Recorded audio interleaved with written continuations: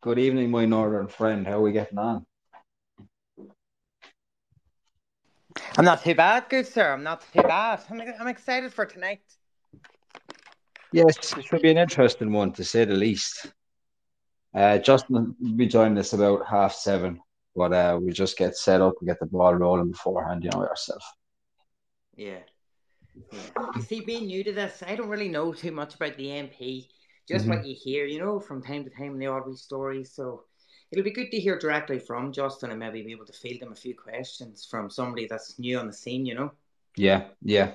Well, look, if you joined recently, like you're not really going to know much about the MP other than the drama. The stuff you've seen in the press about the gold and the leadership struggles and stuff like that. So the way I see Yeah. it is there was only one side of the story being told. So tonight, hopefully, we'll hear the other side.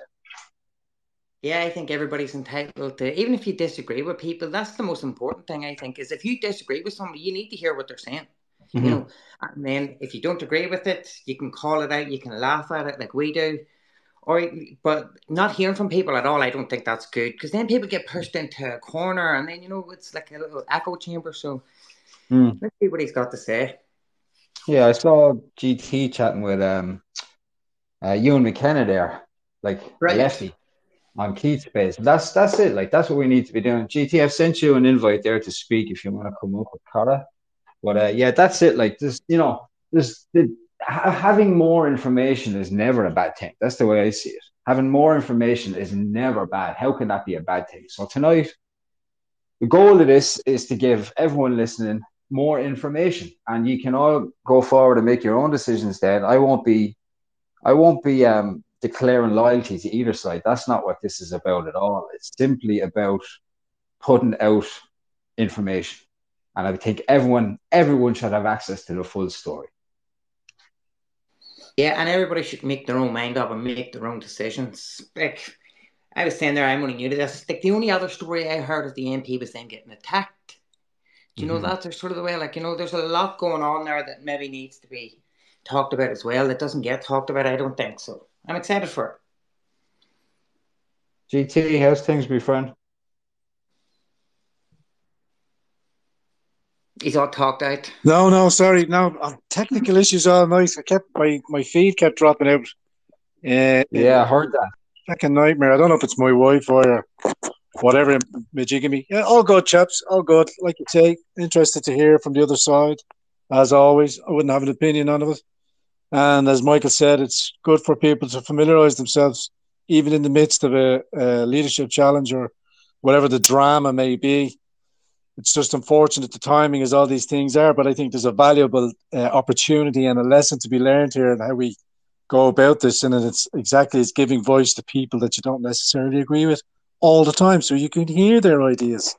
Is what we were saying in essence on the far side there, and then just encouraging that gap between people of um, supposed oppositional points of view, but having no facility to have that space to work it out.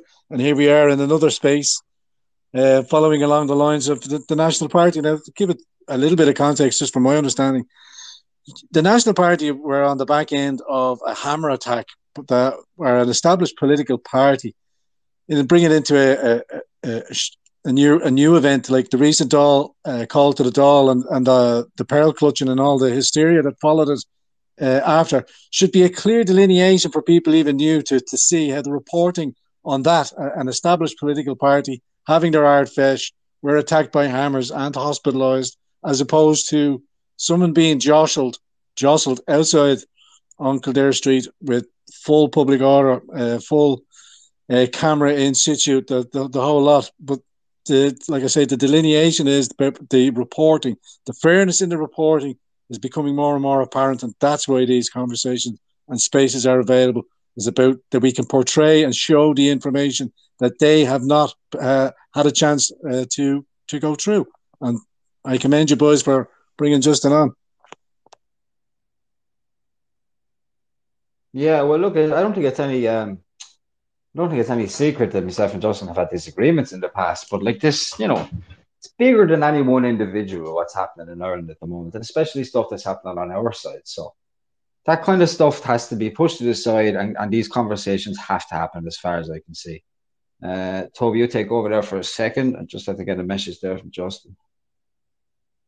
Yeah, to just talk on the point there that GT was making is about language is very important, and we talked about jostling, and that's all that happened. And at the start, it was some mad, violent event, and you seen the mainstream media and stuff changed their story, and then it came from violent event all the way back to jostling, and that came from people on Twitter getting the videos out and commenting underneath the stories and saying like there was no violence here.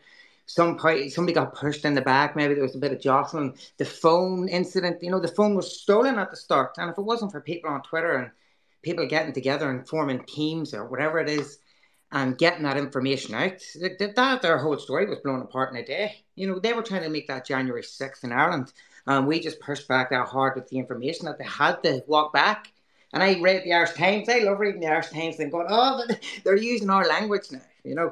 If they said in the Irish Times jostled, I just screenshotted it, sent it into one of the group chats, and I said, there you go, lads. You see, we are influencing what they're saying now, which is a good thing. And that's why I think having Justin on tonight and hearing what he has to say, it's just a good thing. Like, also gives people an opportunity to understand and hear Justin and hear from his point of view, because often in the melee the voices get lost, with everything going on. So it's only appropriate. And I mean, the valuable lesson is for our side is to air the dirty dishes, I suppose, or get the uncomfortable conversations out of the way, because we know we have more pressing issues at hand, and this situation needs to be resolved, and only by doing that, by bringing it out and giving all participants a chance to explain their situation, so that again the general consensus can be achieved. And if the right leadership is put in place, the party gets up and running again, and people have faith and confidence before the local elections, then it all gets up and running. But if we keep it in the background, if we keep it in a hearsay conversation, or we don't allow one side to view and we just allow it to trundle on, then we're just as guilty as the other side by not allowing dissent or oppositional points of view to take place. Sure, yeah, I'm going to go a bit of dinner, so I'll be tuning in from here on in. I'll step out of the way for a bit. No bother, thanks, mate. Yeah, just on your point there, like that's it. And these conversations are better being had in public, had in front of everybody. Let's everybody hear and let's everybody listen, and we can all make our own minds up then, as long as we all have the information. So I'm just waiting on. There he is now. I'm going to invite to speak. So Justin, if you hit the request to speak button on the mic there at the bottom left, it should bring you in.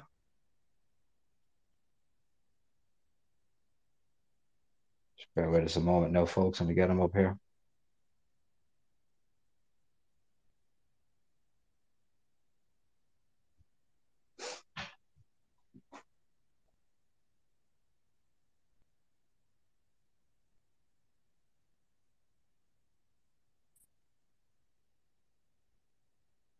So you're shown there as a listener, Justin. I'll send you an invite, and then as soon as you hit the mic button, you should be added then as a speaker. And this is where I mentioned to you earlier, Twitter might ask you to approve microphone permissions to grant access to the microphone.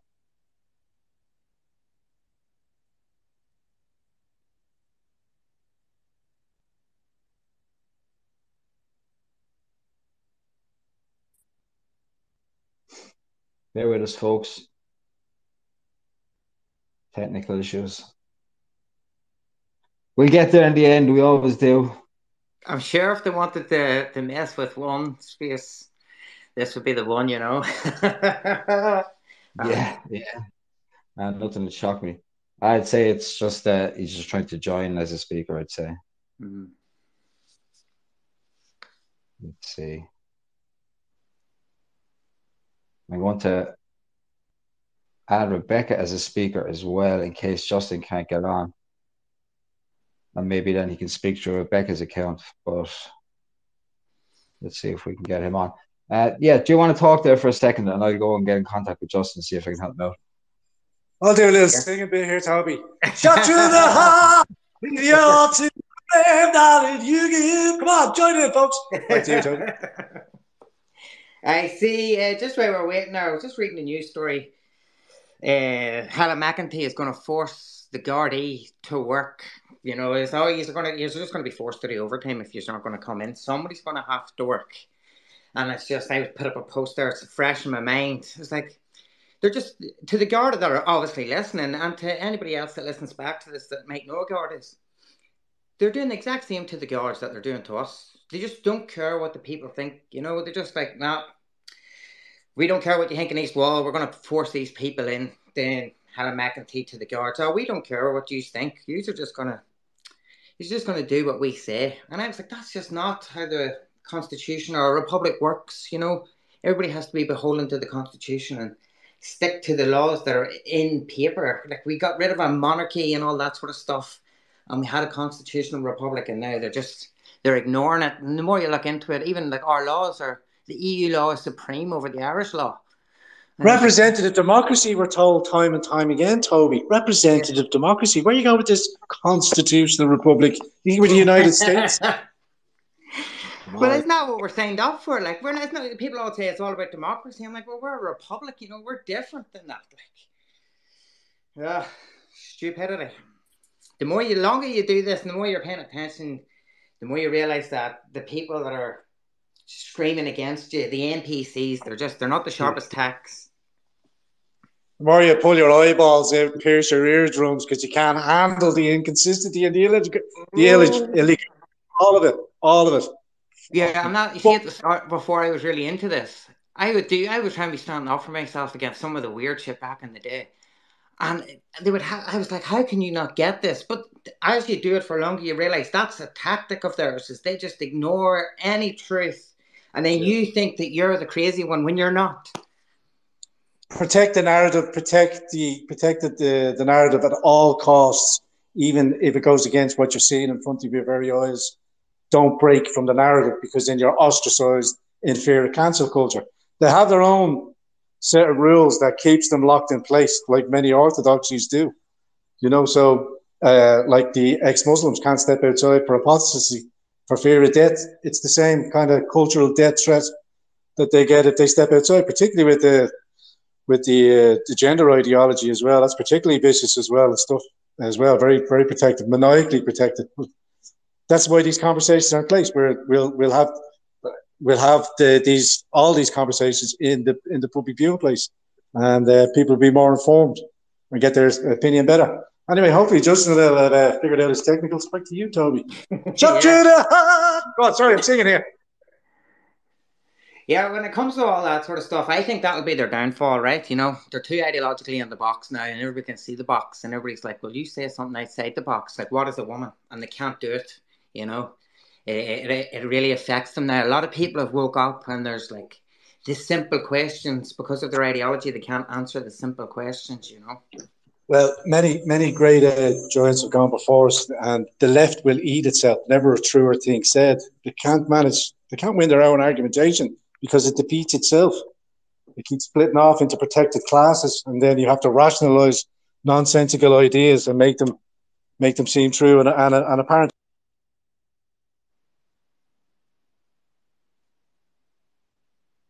Loads of technical difficulties tonight. We lost you, GT. There's paths and waters, and you know we're all pushing back and applying ourselves to beat the pressure, and it's very badly needed. Very badly needed. Yeah, well, just reading the message there. Chopper's just going to be back in a minute. He's going to try and ring him and try and see if he can get this sorted. But usually these things go off not a hitch, but sometimes they're a bit dodgy like this. Should bring young Derek up there. Derek Bly's in the house, and a few other voices just fit in. We'll all jump off them, and when it gets sorted. I'm sorry, Toby. Just seeing Derek's name there. I thought you might want to. Yeah, I'll send him one.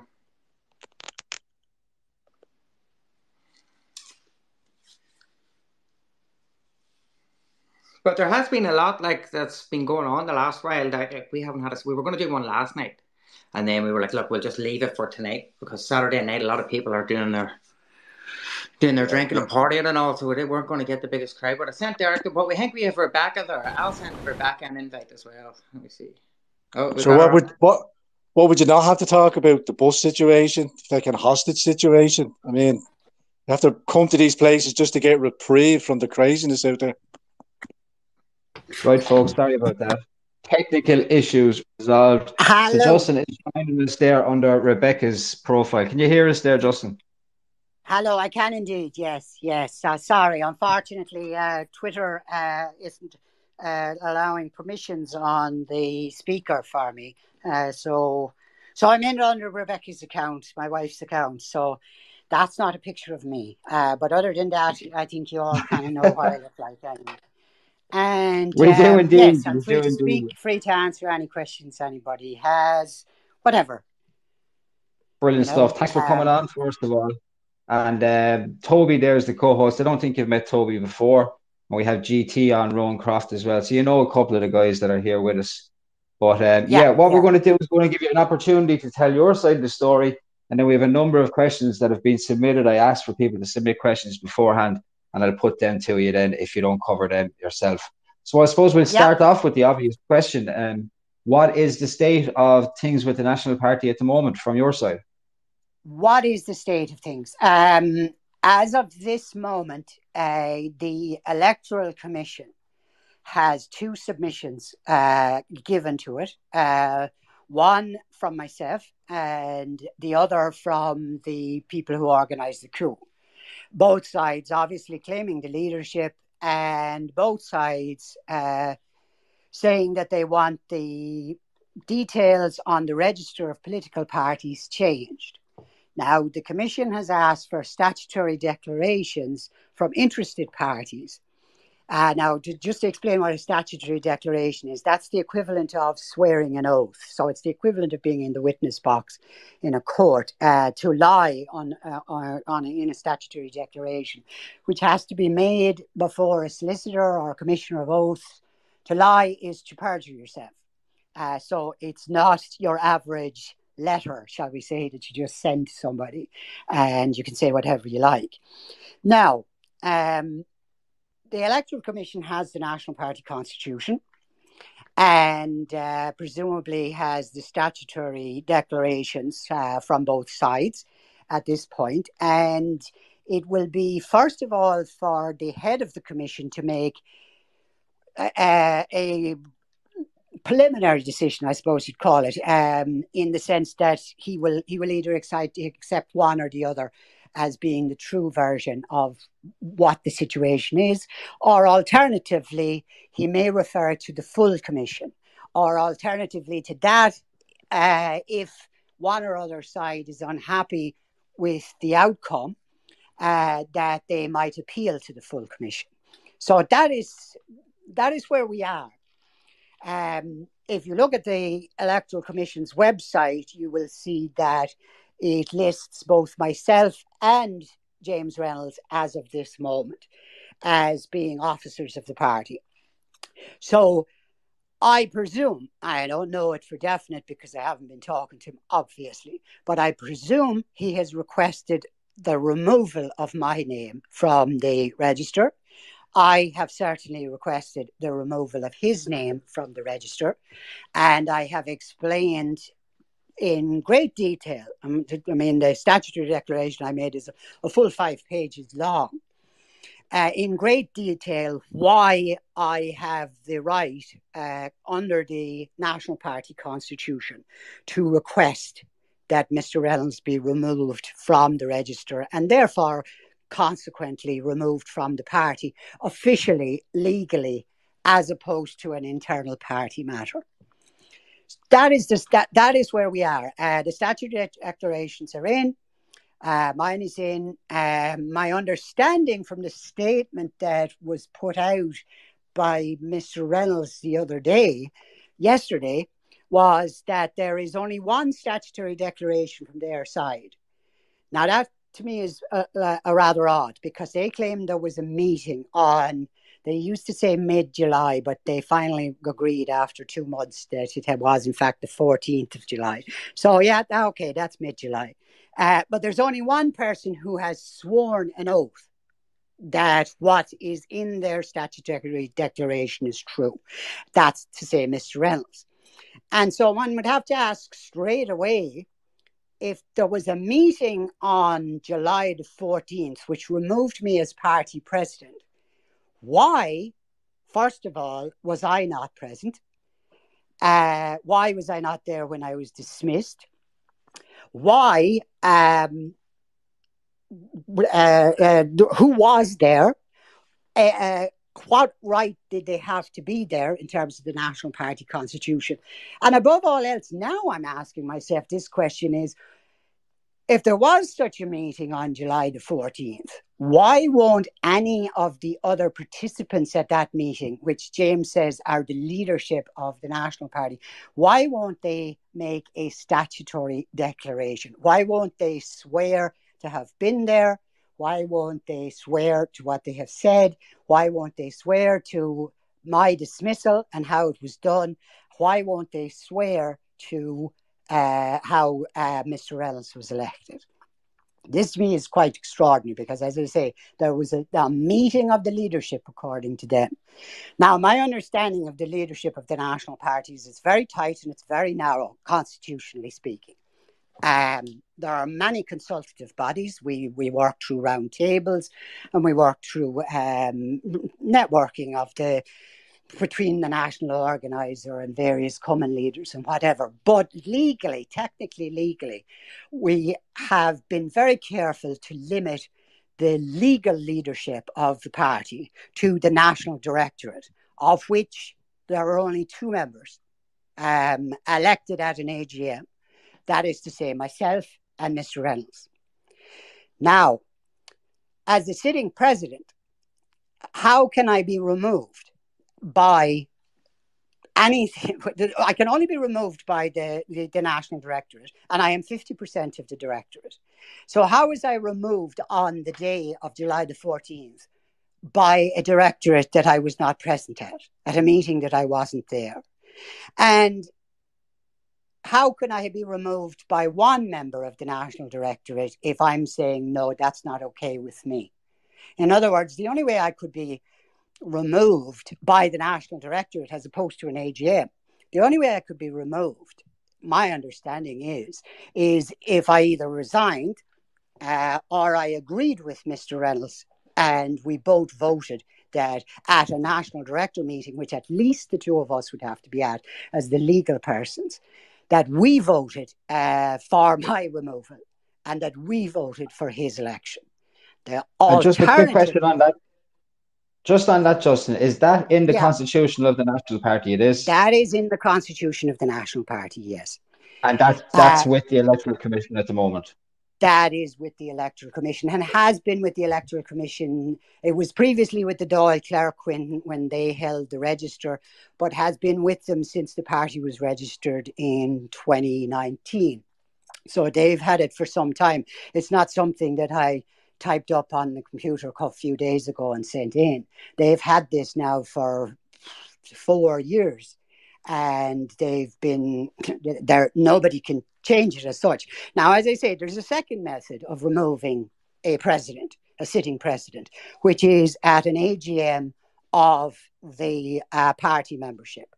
And that's where I was originally elected, and that as president of the party. And that's where Mr. Reynolds was originally elected as the vice president of the party.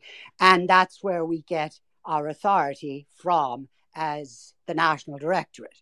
Now, where anybody else would get their authority from, I have no idea. They don't get it from the Constitution. They don't get it from an election at the AGM.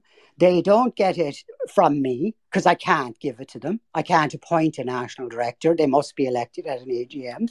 I can delegate certain tasks, like the national organiser or a common leader down the country or something like that. But I cannot appoint somebody to the National Directorate. What I can do under the Constitution is I can dismiss a member of the National Directorate, which I did do. I dismissed Mr. Reynolds in the aftermath of the removal of the party's gold reserves from the party vault by himself and Mr. Conroy. Now, I did that on the Sunday after I found out that it had been removed on the Friday. I dismissed Mr. Reynolds from the National Directorate and from the party on the Sunday publicly. After many, many efforts of trying to get through to him by phone, by email and text and otherwise. No response. He says I didn't come to his house. Well, I didn't come to his house, no, because his elderly mother lives there. And he says, well, we could have arranged to meet somewhere else on the property. Well, we couldn't have, because he wasn't answering his phone and he wasn't answering his texts. The only way that I could have gone to Mr. Reynolds' house was to literally knock on the door. So anyway, gets to the Sunday, I publicly dismiss Mr. Reynolds from the National Directorate and from the party. And I publicly dismiss Mr. Conroy, who had previously been dismissed as a national organiser. And that's a long story in and of itself, but from the party as well. Now, it takes 8 days more for these people who have had a meeting on July the 14th, by the way, according to themselves. And they informed the Electoral Commission on July the 14th that they had changed the leadership of the National Party. They didn't inform me on July the 14th. They didn't inform anybody else on July the 14th. They didn't inform anybody on social media, even when I dismissed Mr. Reynolds. They didn't say that's not possible because he's no longer the president. No, they waited until July the 31st, which is almost considerably more than a week later, to put up a statement 7 lines long saying that I had been removed the previous mid-July at some point. Now, this is daft. This is daft, and it's daftness at its finest, because like they've gotten some people to actually believe that they held a meeting on June the 14th and they didn't tell anybody about it.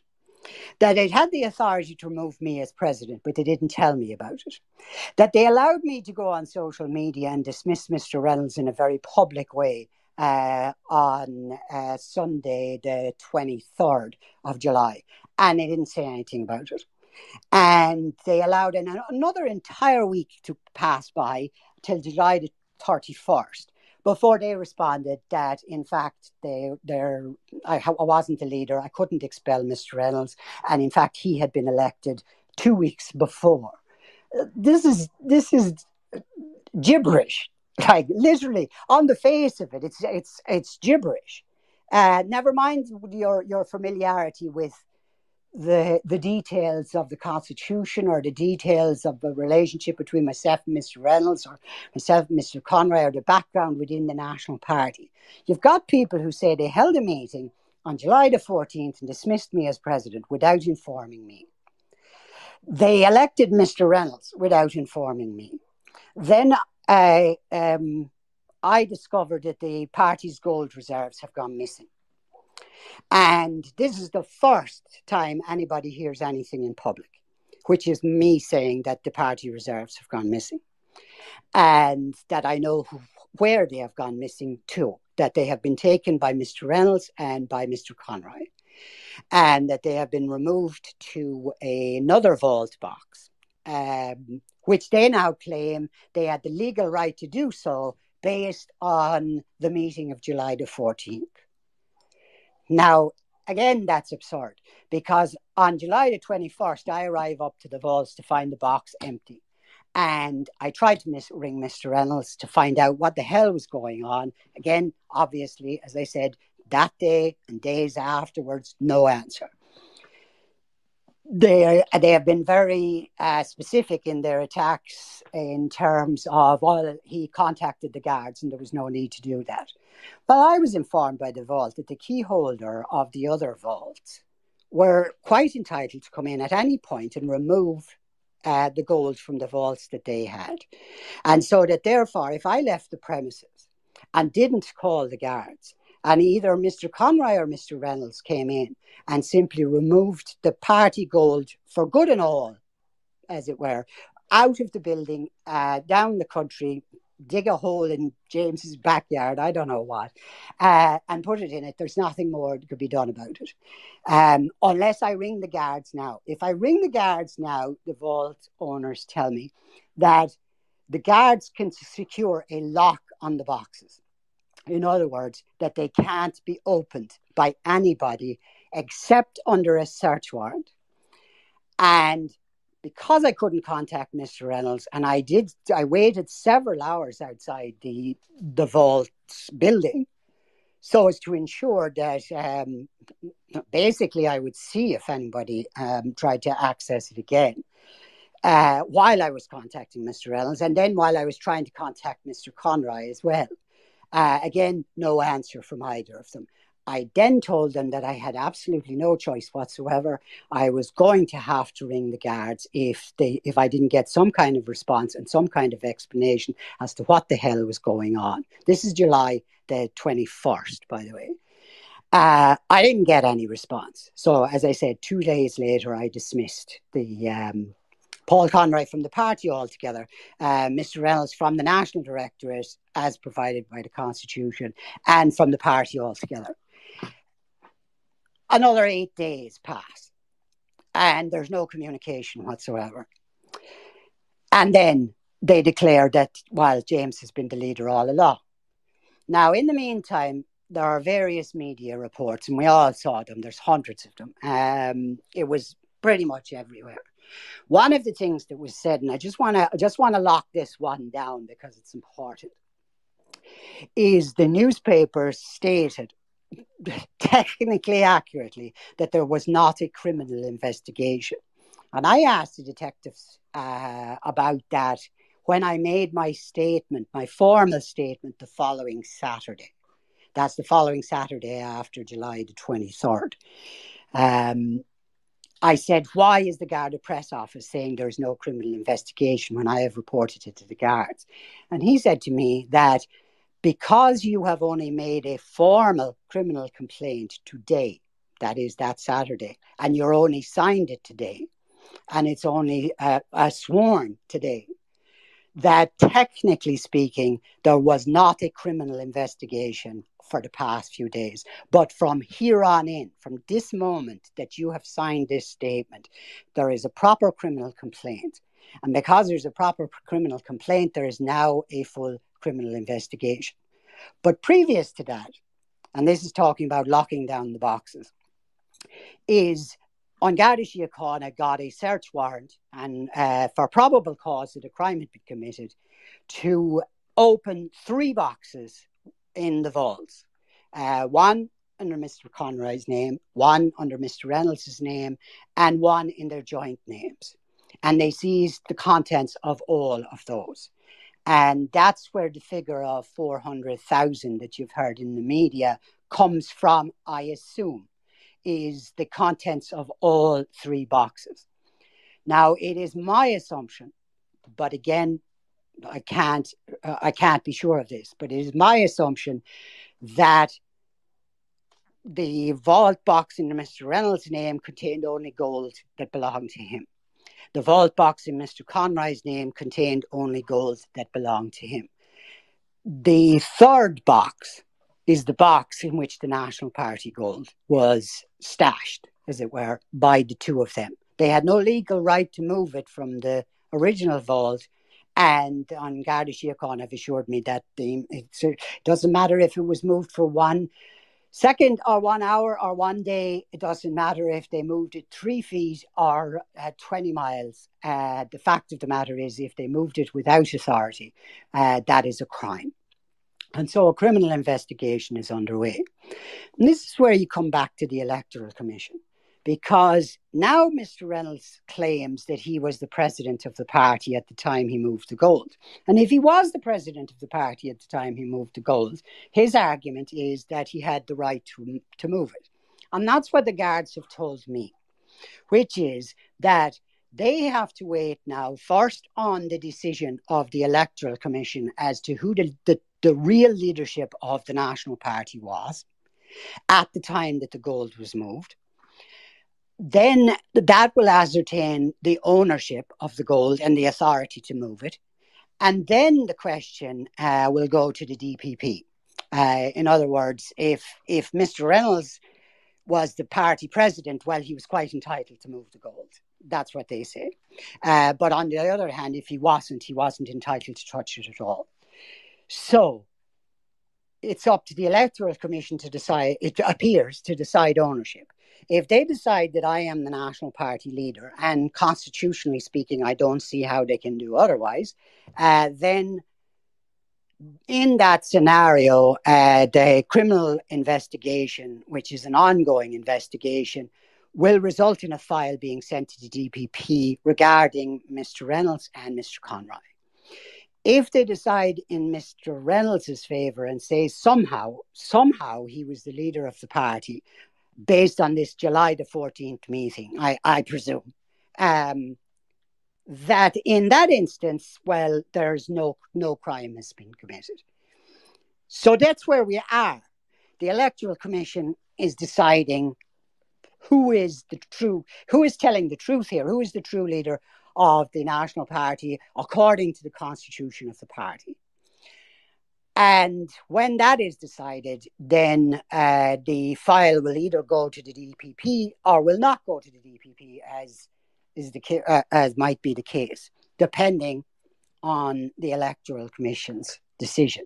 Because either Mr. Reynolds had the right to move it or he didn't. And if he didn't, it's a file to the DPP for criminal charges. If he did have the right to, well, then it's not. There's no file to go to anywhere. There's certainly no file against myself because at no point has anybody accused me of any criminal wrongdoing on any side. So it's with the Commission to decide. But the criminal investigation is ongoing. Now, where is the gold? I'll anticipate that question already. Where is it? On Garda Síochána have it as of this moment. I believe they have the contents of all three boxes, which is to say they have Mr. Conroy's gold and Mr. Reynolds' gold as well, and that it hasn't been claimed by them, but I'm not sure.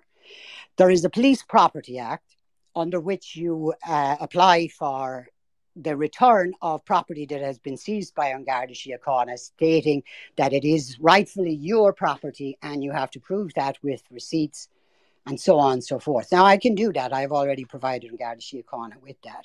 But they say they can't proceed with that until the Electoral Commission makes a decision on who the real leadership was. Because they say whoever the real leadership was is the owner of the gold.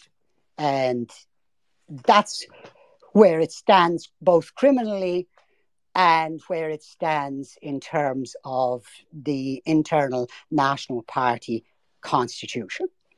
There are two competing claims, shall we say. One of them is from myself as the sitting president, that if this meeting took place on July the 14th, that it had no authority to take place. That it was not a meeting of the National Directorate, and obviously it couldn't be because if I wasn't there, then one of the National Directors was missing. And the Electoral Commission has but in front of it a statement by Mr. Reynolds, a sworn statement by Mr. Reynolds saying something else. Now, I don't know as of this moment what the something else is in terms of who he says granted him the authority to remove me as president, who attended this meeting, did he swear that it took place on July the 14th, etc., etc., etc. I don't know. But I am told that if the Electoral Commission has difficulty deciding on who is telling the true story, that my statutory declaration will be delivered to Mr. Reynolds and his to me, and we will be given 14 days to respond. So I haven't seen what he has said, and I haven't seen what he has claimed, except what he has said in social media. And I guess, strictly speaking, he hasn't seen what I have said either, except what I have said in social media. So that's where we are. Now, we're waiting on the Electoral Commission. I'm waiting on the Electoral Commission. Mr. Reynolds is behaving as if he is just the party leader, whether the Electoral Commission says he is or not. I don't feel that, first of all, I don't feel I have the right to do so because it's a very difficult situation. It's not legally decided. In the meantime, the national organizer, who did not hand over any of the passwords for the social media or any of the props, as it were, that a party uses, like the backdrop and banners and party flags and so forth, they are continuing to be used by people who, as I would say, essentially have launched a coup here. And they are being used by them to present themselves as the ongoing party leadership at a time when the Electoral Commission has stated to both of us that they are reviewing the question of who is the registered proper leader of the National Party. I make the claim, obviously, and I've made the statutory claim, and I make the claim here that I remain the president, the proper leader of the National Party. But I have not gone out and organised meetings, and I have not gone out. I don't have the party flags, for example, and don't have the party banners, but I have not acted in public as a functioning party when it's quite obvious that it's not a functioning party, because most of the party membership don't know as of this moment who to believe either. And they have, no more than the Electoral Commission, they have two stories in front of them, although what they have is social media stories. And I guess quite a lot of them don't know who to believe. Now, another thing that is being said is, oh, well, look at all the senior figures in the party who have lined up to support James.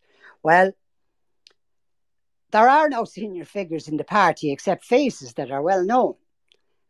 They don't have positions in the party per se, but there are people who are well known who have supported Mr. Reynolds. I presume they were part of plotting this coup against myself and removing me from the leadership.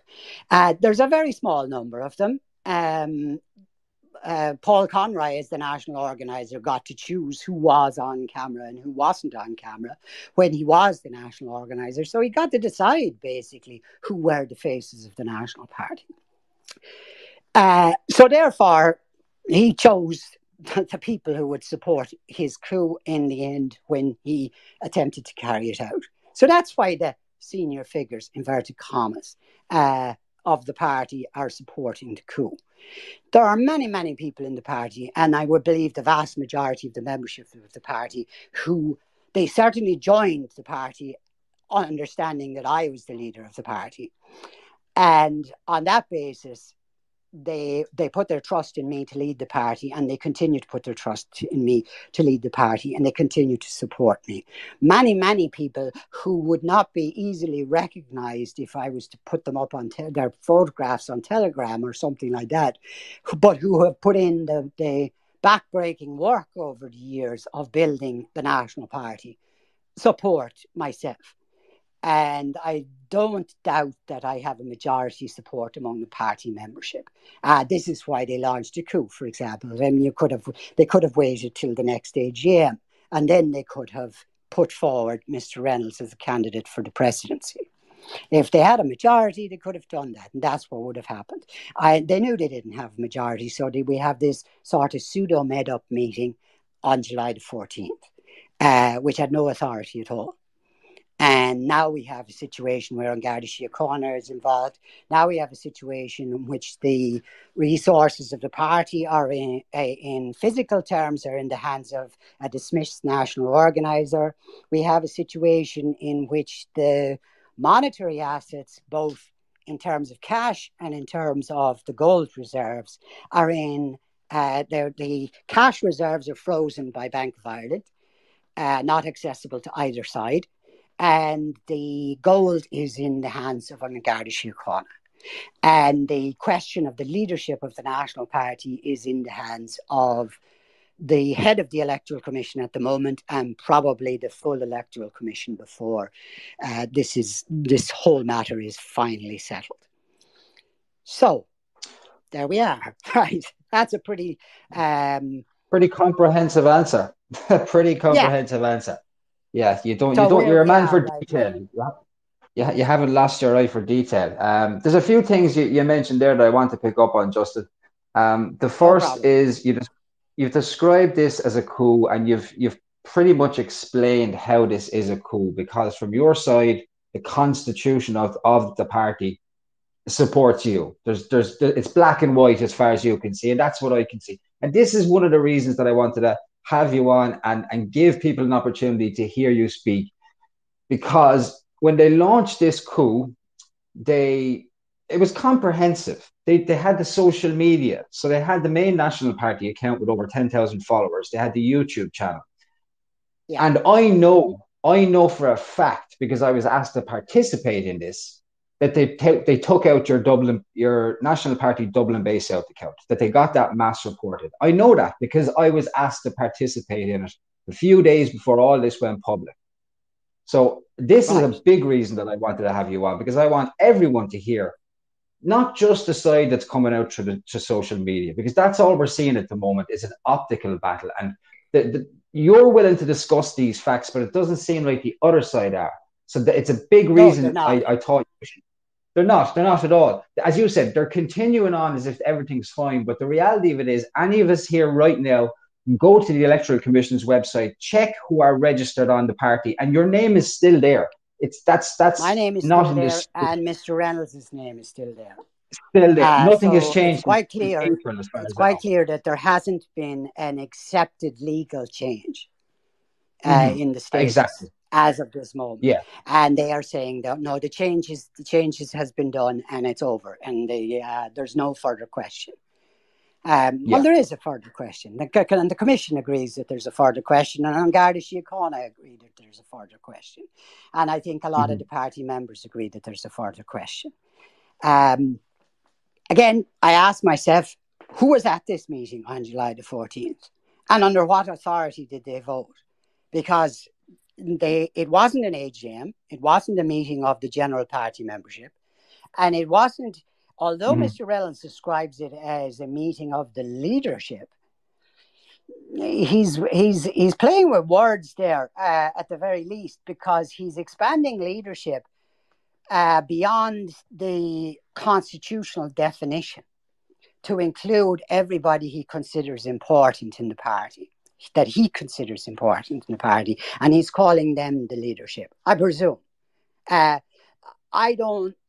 I haven't heard any of these people. I've seen photographs of them standing beside Mr. Reynolds. I've seen them shaking hands with him, and so on and so forth.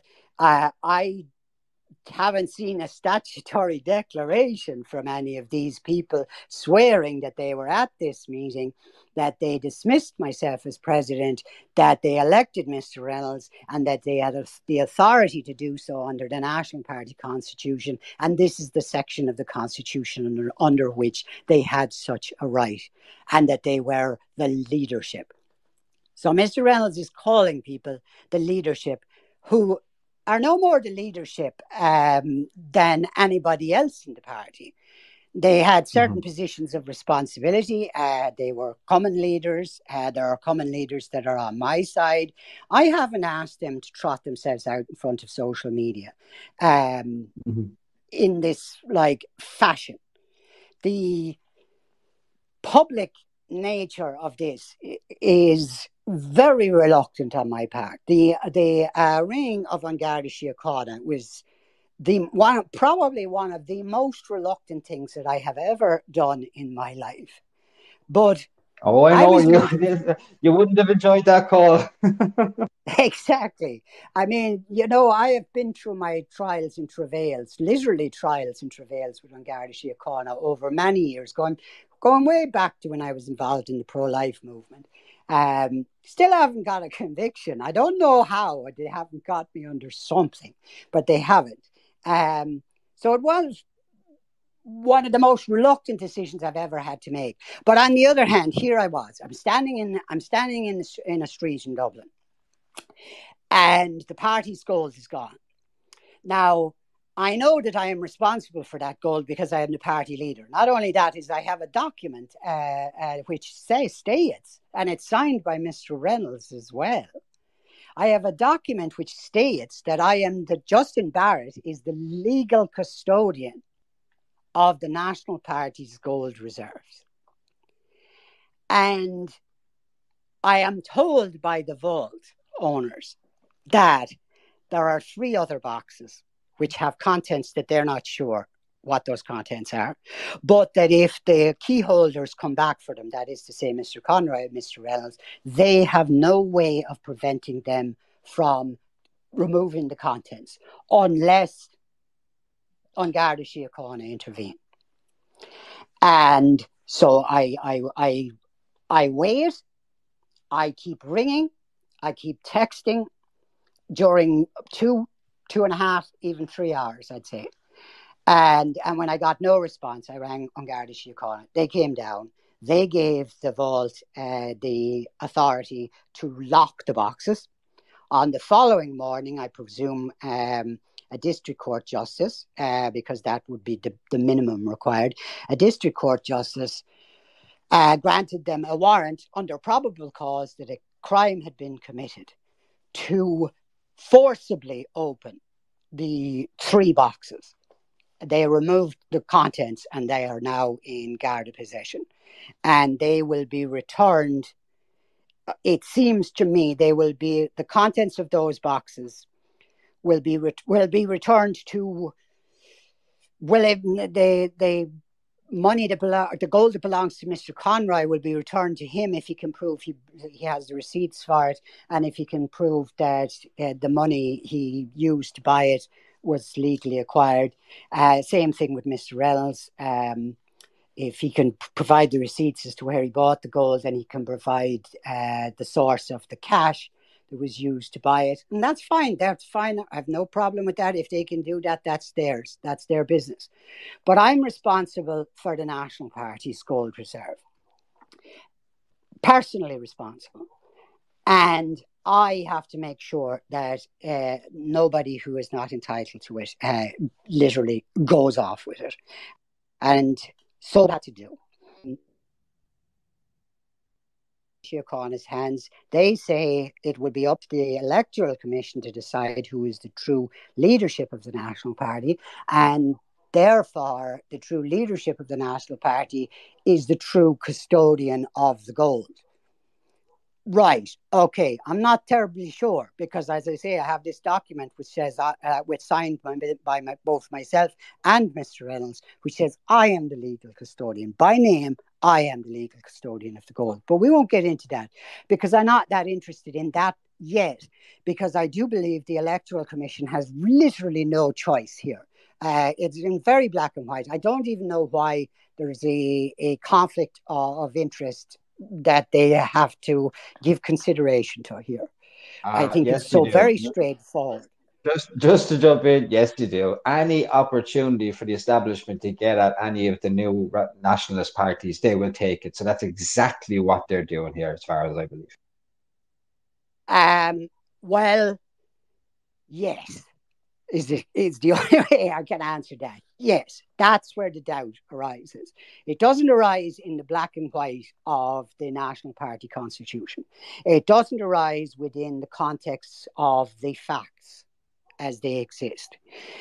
It does arise in the context of the gold is now in the hands of An Garda Síochána. The decision is in the hands of the Electoral Commission. Both of those are state bodies. We can ask ourselves at what level the decision will be made by An Garda Síochána. In other words, will it be made by the detective I was talking to? It's highly unlikely it will, ultimately. It'll be made much further up the line. And who knows how far up it'll go. Maybe it will go up as far as Drew Harris. I don't know. But the Electoral Commission certainly is another state body, and they are going to make the decision. So there's where the doubt lies, because it is within their power, shall we say, to make a corrupt decision here. It is within their power and their interest to make a corrupt decision here. So there's where the doubt arises. Otherwise, there would be no doubt. But there's where the doubt arises. Are they going to give the leadership to Mr. Reynolds despite the Constitution and despite the facts? Or are they going to do, which they have suggested is another third possibility, are they going to deregister the party and refuse to declare Mr. Reynolds the leader of the party or myself as the leader of the party legally and leave that dangling in midair?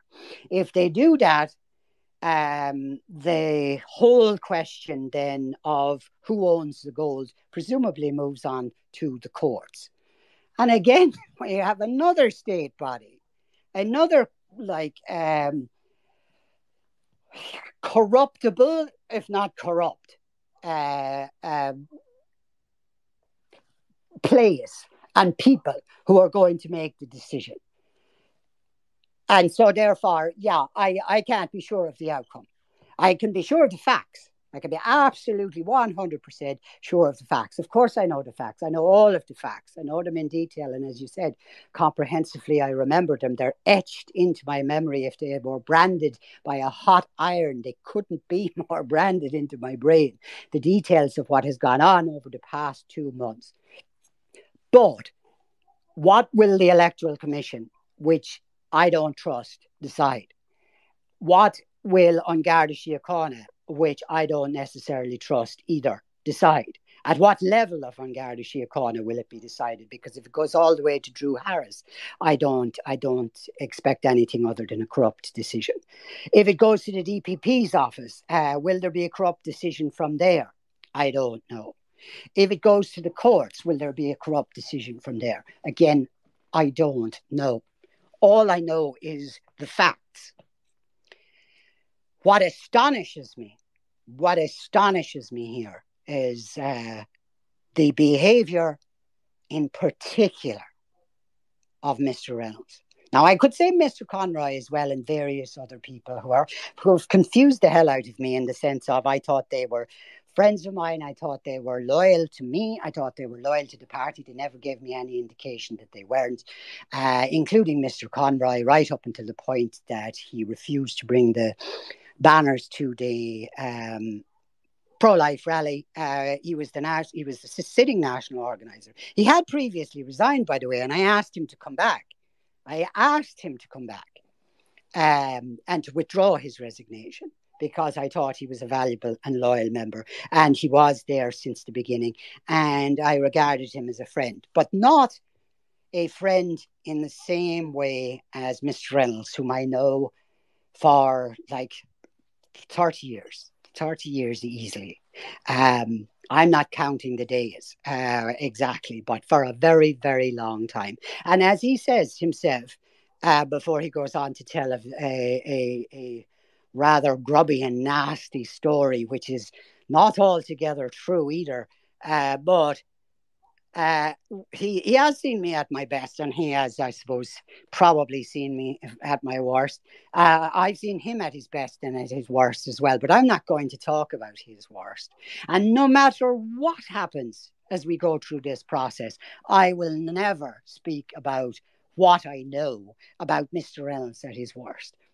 Because Mr. Reynolds at his worst, as far as I know him for the past 30 years, was not until July the 18th of this year guilty of any kind of a criminal act. So there's stuff I know that would embarrass him. But to my certain knowledge, he has not been guilty of a criminal act up until that date. So where is it my place to be telling the personal details of his life, to be broadcasting them? And when you broadcast on the internet, you have to remember, I mean, you have a certain audience, right? And that's in practical terms the number of people who will actually hear an accusation you make against somebody. But in real terms, it is possible for absolutely anybody in the world who has internet access to hear the accusations that you make. And Mr. Reynolds decided to take a matter that was very personal and very hurtful, but very embarrassing. Yeah, very embarrassing. Not proud of that night and not particularly proud of my behavior around that time, but a very personal matter. Not a criminal matter, not a political matter, not a public matter of any kind, but very personal, very private. And he decides to broadcast this literally to the entire world. That is the shock. That I cannot understand that, and I cannot get over it. I know Paul Conroy had grievances. I know other people in the party had a different points of view on various things. But that personal betrayal goes beyond politics, goes beyond ideology, goes beyond the public arena, goes right to the very core of who you are as a person. That you would take something that was otherwise a secret, essentially, and just, there you go. Because Mr. Barrett, Justin Barrett, I've known him for 30 years, he will be mortified. He will be crippled with embarrassment. And that will probably cause him to withdraw from public life. And my coup will succeed. And that's why he did it. That's the only possible reason he could have done it, is to believe that I would feel so humiliated. And I do feel humiliated, I can tell you, that I would feel so humiliated that I would withdraw from public life entirely and simply let the coup go ahead. Mm-hmm. And that, I believe, was the purpose. But having said that, it took them 2 months to come up with this story. It took them 2 months to come up with the story that they came up with the other night in Mr. Reynolds' speech. And then the following day, when I admitted that those parts of the story that he told that night that were true, what's called, as embarrassing as they were, and they published another statement that night listing another series of accusations, all of which, unless I'm very much mistaken, we can go through them in more detail, but all of which were untrue, completely untrue, made up of whole cloth. And of course they were, and people should ask themselves. And this is why when I went to my Telegram that day, I went, right, should I answer these accusations one by one? And I said to myself, well, I could do that, but I did that the day before.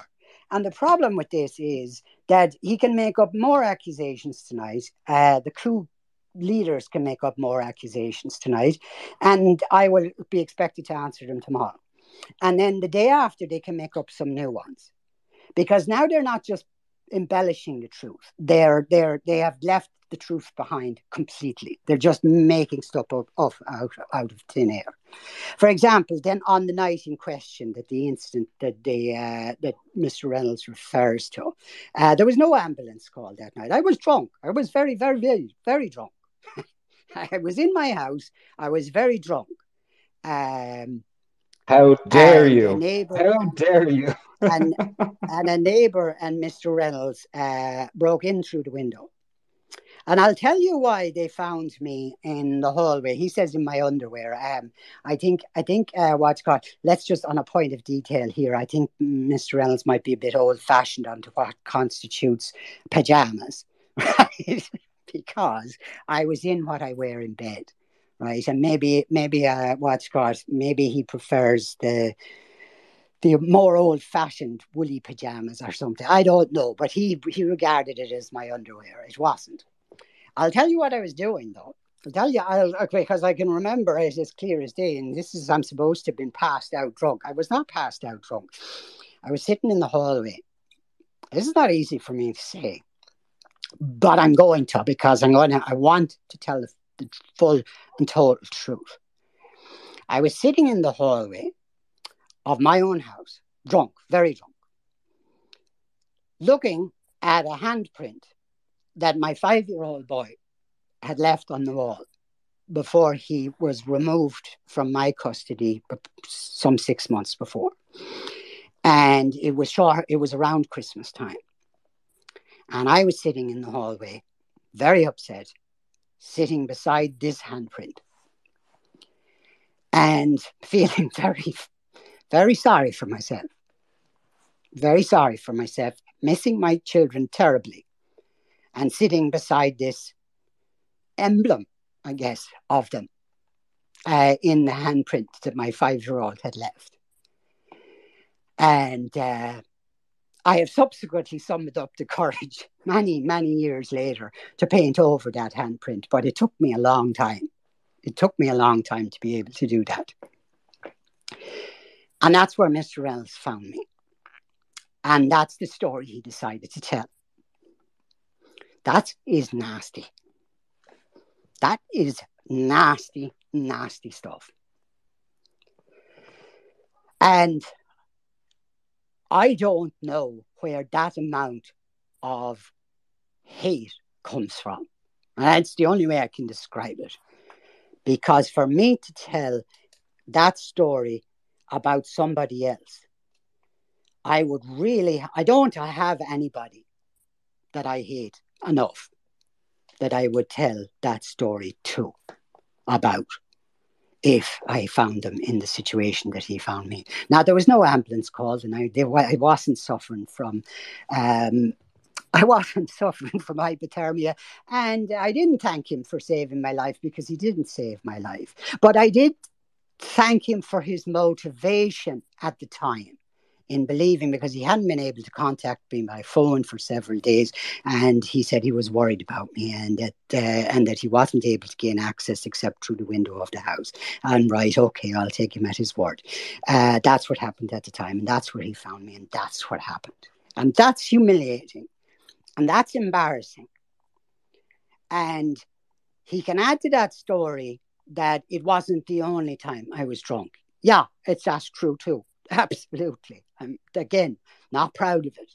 I got drunk quite a lot around that time. The end of a relationship with a woman that I had several children with. She took the children with them. I was seeing them on an intermittent basis up until I started my relationship with my current wife. And my first wife, my only wife, Rebecca, which is, you can see her picture on your screen right now, because I'm using her Twitter to engage in this broadcast. And from that time, I was banned from seeing my children altogether. And they were very hostile. But around the time of the breakup of that relationship and afterwards, I drank quite heavily, quite a lot. It's very historical. It's very historical. It's very personal. But I have to say it because Mr. Reynolds has given a version of it. So I have to say it out loud in public. It happened. It happened more than once. There were no crimes committed. I didn't drink and drive. I didn't violently assault anybody. I sat at home, as you do when you're in this kind of a state, feeling sorry for myself. And maybe that's not what I should have done. I should have been pulling myself together with a view to being a better father to my children. That's what I should have been doing, and that's not what I was doing. I was drinking, and that's embarrassing. And as much as I tried to pull myself together, it took me a while to do so. And I stopped drinking altogether. I stopped drinking intermittently, obviously. You know, I was going on binges. But I stopped drinking altogether in June of 2009. And from that time onwards, I don't drink. I don't drink. I won't avoid a sherry trifle, but other than that, I don't drink socially because I can't. Because I can't risk falling back into that pattern of behaviour. Now, if somebody's going to come on and say, well, are you an alcoholic? Well, I don't know, and I'm not about to risk it. There's my answer to that, is I don't know, and I'm not about to risk it. But I will say this much, is that if I do believe if I were an alcoholic, I would be very drunk right now. And I would have been very drunk for the past 2 months. And I do think that the coup were kind of depending on that. I think Mr. Reynolds informed Mr. Conroy, and indeed everybody knew that I had had problems with alcohol, historically speaking, is they all assumed under enough pressure, under enough humiliation, under enough embarrassment, the man will fall apart and he will start drinking. And I presume an alcoholic would have done that by now. I have not. I don't say that's proof that I am not an alcoholic, but I have not drank through my way through this. It would be a very painless way for me to get through it, but it wouldn't be very productive for the National Party. It wouldn't be very productive for my family. It wouldn't be very productive for Ireland. And indeed, it wouldn't even be very productive for myself personally, but it would be painless. I have chosen another path, a much harder path, much more difficult path, which is to reveal this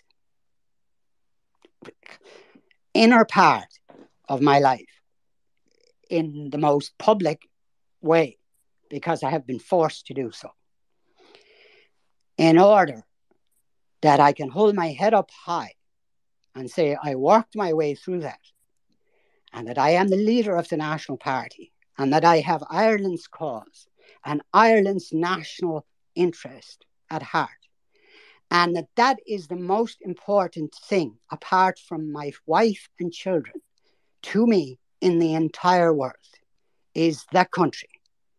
And that because of that, I would not take the painless way out, as it were, by drinking my way through it, or I would not take another painless way out, which is to simply just drop the whole thing, just leave it, let them do whatever the hell they want. I have a responsibility to the people who made those donations that created that gold reserve, not to leave it in the hands of people who have shown themselves to be of the poorest of character, the very poorest of character. It is not yet decided whether, like by An Garda Síochána or by the DPP, whether they have committed a crime. It's not decided by a court by whether they have committed a crime, but I'll say this straight out. They committed a crime. They committed a crime in law, and they committed a crime against nationalism, and they committed a crime against Ireland. I say this as clear as day, they stole the National Party's reserves with a purpose and mind of ensuring that, along with the social media and along with the props and the banners and the flags and otherwise of the National Party, that they could pull off a coup and there was nothing I could do about it. And whatever happened to me, they didn't really care. What happened to Ireland, I don't know. I don't know what they plan. I doubt if they have a plan, except that, as I say, Mr. Conroy has a grievance that he was dismissed as a national organiser. I don't know what James's grievance is. I don't know. It seems if you listen to him stumbling through his speech the other night, we can hear that he thinks I felt intellectually superior to him, and I gave him that general impression that I thought that he was stupid and whatever. Maybe I did. Maybe over the years, you're 30. If you know somebody for 30 years, if you haven't called them stupid at least once, maybe I did. And maybe he is nursing that grievance, at some time, that he feels that I put him down, in some way. I don't know, but I don't understand it, because as of the beginning of July, and literally the beginning of July, because I was talking to James Reynolds at the pro-life rally.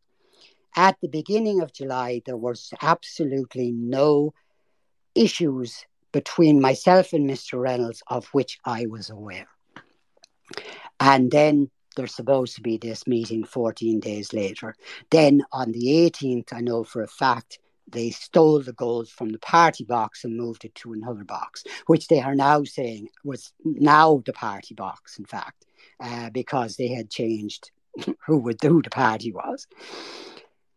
I don't know. Just to come in on the gold, Justin, if you don't mind. Sorry, just to interrupt you for a moment. first, let me just commend you, Yeah. right, for what you've just spoken for the last 15 minutes. It's not easy to speak personally, especially speak personally about times of vulnerability. So it's a shame that they brought it to that level, but I commend you for speaking about it and addressing it. And we've all had feckin' problems. And listen, I can publicly state that any of the interactions that I've had with Justin Barrett down through the years, I've never seen the man have a drink.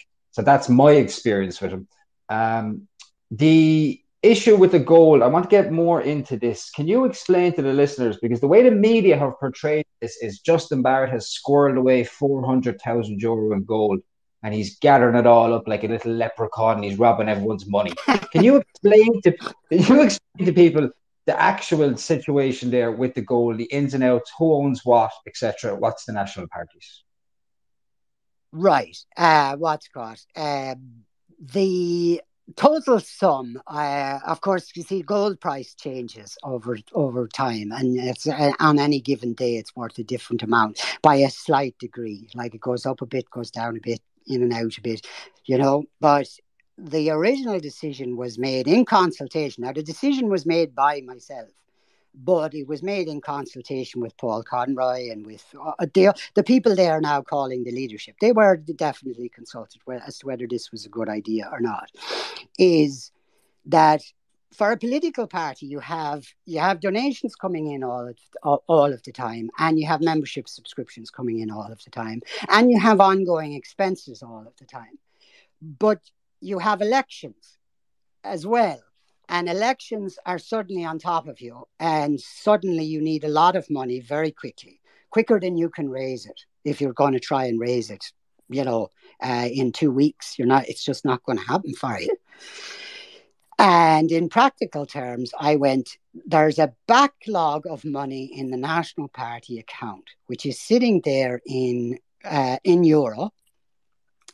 It's a significant amount of money to me, anyway. Not a significant amount of money, appears to Mr. Reynolds, because when we bought the gold, the National Party gold, it was bought for about 40,000 euro.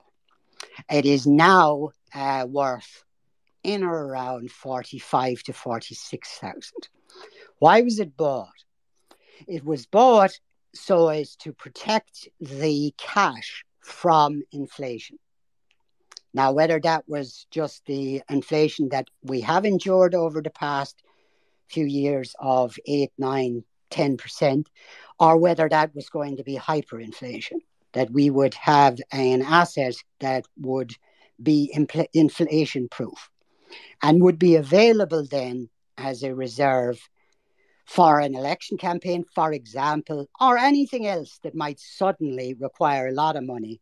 And a party as small as ours can't raise a lot of money in a short space of time, but can progressively raise a fair amount of money over a long period of time. And so about 40,000 it cost, about 45,000 it's worth now. The rest of the contents of the two boxes, and I'm going to assume here, by the way, that the media are telling anything near the truth, because I know there was some gold in the party box, and there was some gold belonged to Mr. Conroy and belonged to Mr. Reynolds, as well as the party gold. It was a high trust organization, It wasn't. Nobody thought anyone was going to stab anybody else in the back, or certainly nobody thought anybody was going to steal anybody else's money, or gold for that matter. Like I had access, for example, the same way as Mr. Conroy did. I had access to James Reynolds' gold for the past 2 years, and I had access to Mr. Conroy's gold, significantly less than 400,000, by the way, but more in the national parties. And I could have, strictly speaking, taken it at any time. But having said that, they trusted me. God knows I trusted them. So there isn't a problem. There isn't a problem. But I'm going to assume, because I have to assume, that the media report of 400,000 in gold being seized from the three boxes now, not one, the three boxes is the National Party's gold, Mr. Conroy's personal property, and Mr. Reynolds' personal property. So some 360,000 of that belongs to Mr. Reynolds. and Mr. Conroy, between the two of them. Now, how it's divided between the two of them, I don't know, because I don't know. I mean, it wasn't my responsibility to look after their property, and I'm not trying to take their property. I'm trying to recover what belongs to the National Party on behalf of the membership of the National Party. So what proportion of that 360,000 odd worth of gold belongs to Mr. Reynolds and what proportion of it belongs to Mr. Conroy, I don't know. Or was it legally acquired? I don't know that either. What's God? I presume it was. Was it from savings cash, properly acquired and earned? I don't know that either, but I presume it was. I'd have no information to indicate to me that it wasn't, except one thing is that one on the following Saturday, they said that neither Mr. Reynolds nor Mr. Conroy were contactable by them, nor had they returned to the vaults in any way, nor had they claimed the gold that definitely belonged to them at that stage. They had not come with their receipts and so on and so forth. So they've claimed. So as far as I am aware, An Garda Síochána are in possession of 400,000 in gold from the 3 boxes, of which some 40 to 45,000, depending on the price of gold on any given day. Some 40 to 45,000 belongs to the National Party, and the rest, I presume, properly belongs to Mr. Reynolds and Mr. Conroy, and for some reason they haven't claimed it.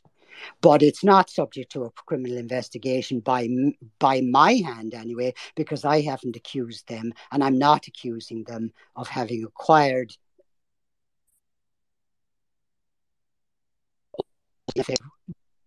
the guards. You would think would just have given it back to them, and you would think they would have just come and collected it. But they didn't, certainly immediately. And while it was all in the newspapers and everything, they didn't. And some of the newspapers reported that it was the National Party gold, for example. There was one newspaper in particular, I think it was the Examiner, used the phrase, it was simply handed back. No, it wasn't. It required a search warrant, and it was seized under probable cause of a criminal case. Now, whether probable cause turns into an actual conviction is another story, but certainly the judge was persuaded that there was probable cause for a search warrant to look for 45,000 in gold. And going through the 3 boxes, the guards appear to have found 400,000 in total. That's their business, I guess. What's cost? Well, I mean, Mr. Reynolds is a wealthy farmer. And I'm not a communist, so I don't begrudge him the fact that if he's a wealthy man. So that's fine. What's got? No problem with that. If Mr. Conroy has saved up that money from his work, what's got over the years, or saved it for that matter out of his confirmation money, none of my business. None of my business at all. Except to say that of the 400,000 mentioned in the media, if that figure is accurate, then some 355,000 to 360,000 of that does not belong to the National Party, nor did I ever claim that it was.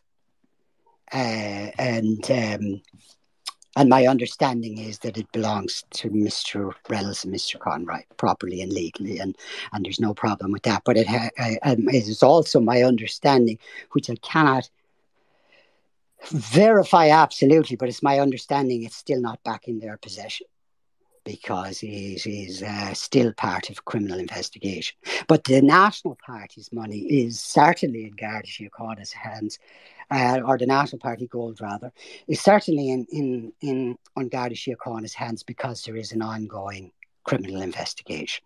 And it cannot be released back to anybody until the criminal investigation is completed. And the first step in completion of the criminal investigation is the decision by the Electoral Commission as to who the true leadership of the National Party was. And then it moves on to the Gardaí preparing a file for the DPP in the instance where the Electoral Commission finds that I'm the true leader of the National Party. And then whether the DPP decides to prosecute and whether the courts convict. And I can't follow the logic there in the sense of I don't know. That's the process. If the Electoral Commission decide in their favour, if they say Mr. Reynolds is the leader, I don't know where I don't know if I have very many options at that point other than to just accept that they were, despite the fact that I know they stole it, despite the fact that that's just a fact to me. I don't know what I can do about that because An Garda Síochána are telling me they're not going to do anything about it and that they are going to consider it lawfully moved by Mr. Reynolds and Mr. Conroy, and that's the end of the matter. And now they have custody of the gold, they have custody of the party, they have custody of the registration. They are now the National Party by the decision not of the membership of the National Party, not of the National Directorate of the National Party, but by decision of the Electoral Commission. If that's the ultimate outcome. If the Electoral Commission decide that I am the leader of the National Party, I was elected at an AGM as the leader of the National Party. The members who joined before July of this year understood they were joining a political party in which Justin Barrett was the leader. They have been presented with a political party that they are now members of, that where they're told Mr. Reynolds is the leader. At no time was the ordinary membership consulted. We know that for certain. At no time was the National Directorate properly consulted, except Mr. Reynolds consulted with himself. Like, I guess. On July the 14th, he was a member of the National Directorate. There was no meeting of the National Directorate. Who he met with on July the 14th, I don't know. It does appear there's only one statutory declaration, so therefore no one else is willing to swear to having been there. Maybe nobody else is willing to even say they were there. And that would be an oddity, wouldn't it? If the leadership is just backing Mr. Reynolds but won't actually say they were at this July the 14th meeting where his leadership came into being. And no one will say they were at this meeting except Mr. Reynolds by himself, sitting in his room. Or maybe he hired a conference room and sat in it by himself. I don't know. But there's only two competent bodies who have the constitutional right under the National Party Constitution to decide the leadership of the National Party. That is an AGM of the open membership or the elected members of the National Directorate, who were elected at an AGM. And that has not happened in this changeover. But it will be the Electoral Commission who is going to get to decide who is the leader of the National Party. And that alone is shocking, and that alone is disturbing, and that alone is not good form, to say the least. Let's just use that phrase. It's not good form. But I have no power over that. I don't have, beyond the fact that I have sworn my statement, I've told the truth, I've presented my case, and now we will see what the Electoral Commission will do with that. But it's not the membership of the National Party that don't get to decide who the leader is. That's astonishing. The leadership of the National Party don't get to decide who the leader is. The Electoral Commission does. Wow. The state gets to decide. So you talk about controlled opposition. It doesn't get more controlled than a scenario in which the leadership of an opposition party to the state regime is nominated by and declared legal by a body of the state. That's controlled opposition. That's the ultimate controlled opposition. You literally nominate the leader of your own opposition and you put him in place and you give him the assets of the party. It's a very important point. Very important. You know, it's absolutely bizarre. But as I say, there is nothing that shocks me more than the behaviour of Mr. Reynolds in this. Because I would not, in my wildest imaginings, as I say, I've seen him at his best, at his worst. What I've seen of him, you know, he's not a perfect human being, none of us are. But I would not have thought him capable. I would not have thought him capable of this. And it was said to me at one point during the run-up to this coup about Mr. Conroy as well, by somebody who was kind of a supporter of his, but a supporter of mine, was kind of an intermediary while there was arguments about the direction of the party should take. And I said, at the very least, we need to have the party leader should have the passwords to the social media and should have access to all of the paraphernalia that the party has. And the national organizer should not withhold that from him. And the person in question said to me, surely you don't think that that Paul Conroy would be so dishonourable as if he were thrown out of the party, that he would take the party down as he were left. And I said, oh, no, I don't. I'm not accusing him of that. I don't think he would do that. And I meant it when I said it. I don't think he would do that. That would have been about June of this year, sometime in June. I said, no, of course he wouldn't. Of course he wouldn't. He wouldn't destroy the party in order to, on a personal grievance. No, he wouldn't do that. That's exactly what he did. Mr. Reynolds, I've known for 30 years. Wouldn't have thought he would have done it to the National Party. Wouldn't have thought he would have done it to the Irish nation. And God knows, I wouldn't have thought he would do it to me. But he did. He did. And there it is. Right, plain, straight in front of you. And when the first version of how Mr.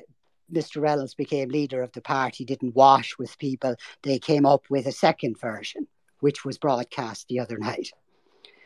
And then, having failed to, presumably, I think there must have been a bit of a backlash to that, having failed presumably to persuade very many more people of the truth of what they were saying based on the broadcast, they decided to issue another statement, which made new accusations which had never been made before and weren't made in the original.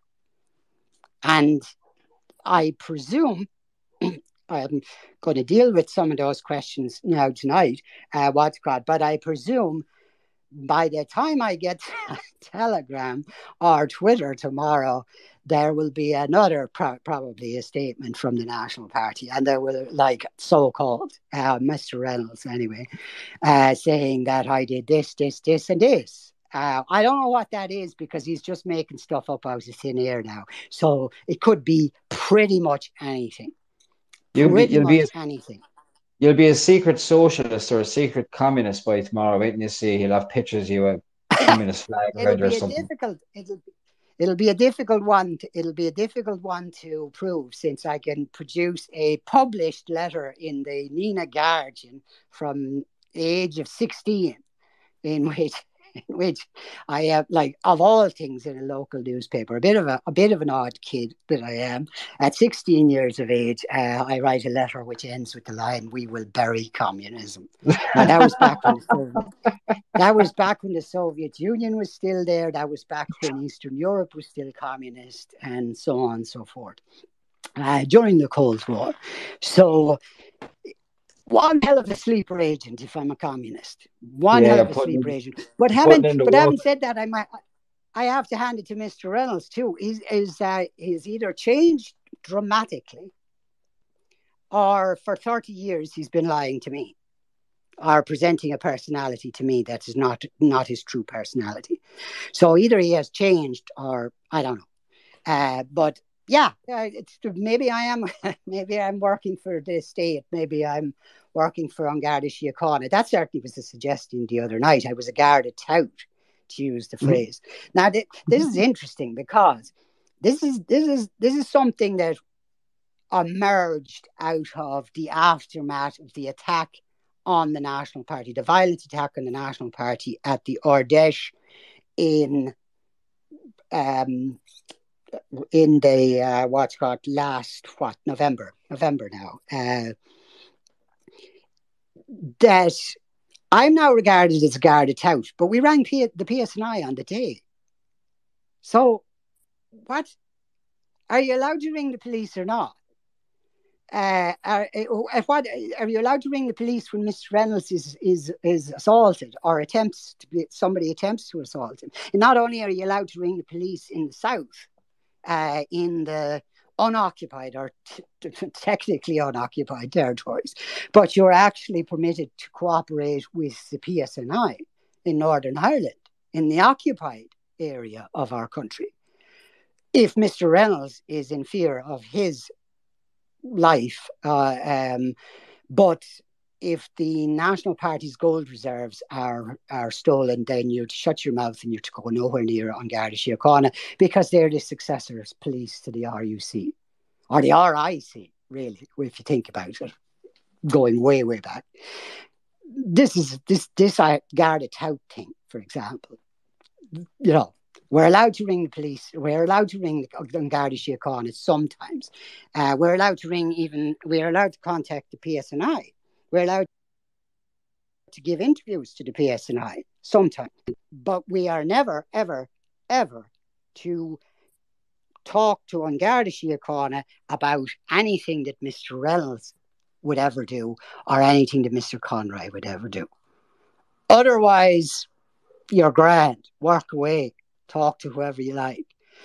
But if it's a matter relating to Mr. Conroy or to James Reynolds, then you cannot, under any circumstances, call the guards, no matter what it is. No, you can't do that. That's wrong. That's evil. That's wrong. That's cooperating with the state. That's a sellout. That's a sellout. So long as it relates to Mr. Conroy and Mr. Reynolds, it's a sellout. Otherwise, it's fine. But that's what you get. You get a lack of intellectual consistency from people like this who are resorting to the personal attacks. So you shouldn't expect much more. In terms of the second statement is that the first version of why I was removed as party leader didn't go down that well. First of all, they tried not to explain it at all. Basically just make a statement and just let months go by and just do nothing, just don't explain it to anybody. Then they felt they had to explain it in some fashion, and they put out an explanation, and then that explanation doesn't seem to have gone down that well, or doesn't seem to have been adequate for enough people, or some people anyway, so they put out another one that's different than the original. So that we have now three versions from Mr. Reynolds. We have three versions of why I should not be the leader of the National Party. Three different versions, and a list as long as your arm of accusations. But three different versions. That's important, because if he had said all of this at once, he had said all of this at once. But we have three different versions of why I am not the leader of the National Party. We have one version of why I am. That's my one, and that's the National Party Constitution's one. And I have not diverged from what I originally said in the beginning, one iota, or in any even minor detail. And you could be forgiven for forgetting a minor detail, but not even in a minor detail has my version of what happened changed in the 2 months or 3 months, is coming on 3 months now since this whole situation erupted in public. That was bubbling underneath since the aftermath of the Ardèche. So there you go. That's where we are. Now, people say, "Oh well, why should I believe you, Wadscott, and not Mr. Reynolds?" My simple answer to that is, which Mr. Reynolds are you going to believe? Are you going to believe July the 14th, Mr. Reynolds? Are you going to believe July the 21st, Mr. Reynolds? Are you going to believe September the 27th, Mr. Reynolds, or September the 28th, Mr. Reynolds? Because there's 4 Mr. Reynolds' versions now. Strictly speaking, there's 4 different versions. And you have one story for me, and you can disbelieve it if you want. Anybody who's listening out there can go, look, I don't believe a word that guy says. But you've got to choose between here. If you're just going on, who do I believe? You've got to choose between what I have said and 4 different versions of what Mr. Reynolds has said. Which one of Mr. Reynolds' versions is the one you believe? If you say, I believe Mr. Reynolds, I trust Mr. Reynolds. Mr. Reynolds is the leader of the National Party. Okay, under what version of the story is he? The first one, the second one, the third one, or the fourth one? You know, it's beyond me how anybody can with a straight face say they have any confidence whatsoever in a single solitary word this man says, where there are 4 different versions of what happened from him alone. Not 4 different versions from Mr. Conroy. There's no version from Mr. Conroy, by the way. Mr. Conroy is silent as the grave. So he put in no not statement. a word. No word at all from him. Nothing. The former national organizer of the party, who says he legally moved gold from one vault to another, I'm told by Unvarnished Truth. I've not been told that by Mr. Conroy, and nor has anybody on social media been told. And various people have been told various things on the phone and by text and in WhatsApp, and there's this rumour and there's that rumour, but there is no public statement from one of the 2 people, because he thinks he's entitled to anonymity in all of this. He thinks he's entitled to take control of a registered political party without his name being spoken out loud. Again, wow. Like, literally, wow. The audacity to think that you can do that. The average member of the National Party can remain as anonymous as they want. You put up posters quietly, you put leaflets through letterboxes. I'll never reveal your name. I'll never tell anybody that what you did or what you didn't do on behalf of the party. I will never dox anybody. But the national organizer tries to take, or the ex-national organizer tries to take over the party by illegal means and expects to remain anonymous, and regards it as doxing, that he is not treated with enough respect to be left anonymous. And he refuses to say anything to anybody in his own defense, except, I presume, privately in phone conversations, in Telegram message groups and whatever. I presume he's there and he's saying whatever he's saying. I don't know. But nothing in public, and nothing that we can hold him to. Only poor James. This is, again, poor James, right? You have to sympathise with the man, because he's the only one whose neck is on the line here with the Electoral Commission, because he's the only one who's provided a statutory sworn statement. Mr. Conroy hasn't. Mr. Conroy hasn't perjured himself. You know, it's incredible stuff. Incredible stuff. But this is where we are, and this is what I have to deal with. And I tell you something, I go back to this again. You tell me an alcoholic that wouldn't have a drink dealing with what I've dealt with over the past 2 months. Really? You should be thrown out of whatever alcoholics union there is, right? Your Yeah, membership should vote. you're not a very good alcoholic if you're an alcoholic. You're useless. You're absolutely useless. That you just haven't been on a binge for since, I don't know, the 1st of July. But anyway, that's all joking aside. That's where the National Party is. Its fate is in the hands of the Electoral Commission. It's not in my hands, unfortunately. And despite his pretense that it isn't actually in Mr. Reynolds' hands anymore either. It's in the hands of the Electoral Commission, and subsequent to the Electoral Commission, it's in the hands of Garda Síochána and the DPP, depending on what decision the Electoral Commission make. And it is out of the hands of any of the members of the National Party as of this moment. That's what I know. They are the facts. So, why have the people lined up with him? Are there arguments within the party? Were there arguments in the party over the general direction we should take? What's caught in ideologically speaking, and in terms of being more populist or less populist, more ideological or less ideological, and so on and so forth. Of course there were. Most of these arguments are civil. They're like friendly arguments, if you want to call them that. They're points of view being put across by various people in the party who are being consulted on their opinions. And that's where I thought we were at. That there were people who agreed with me and there were people who didn't agree with me. And, but, you know, there are differences of point of view within parties and there are differences of point of view between parties. That's fine. That's not a problem. Unless somebody starts to behave dishonestly and disreputably. That's when, and then when it goes out of the hands of the actual people who are involved in the party and is handed over to the state for decision.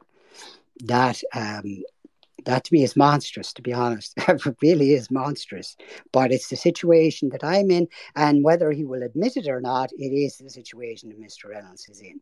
He is hanging on the word of the Electoral Commission just as much as I am, because he has no legal authority unless they say he has. And I have no legal authority unless they say I have. And there's not a hell of a lot I can do except stand on the moral point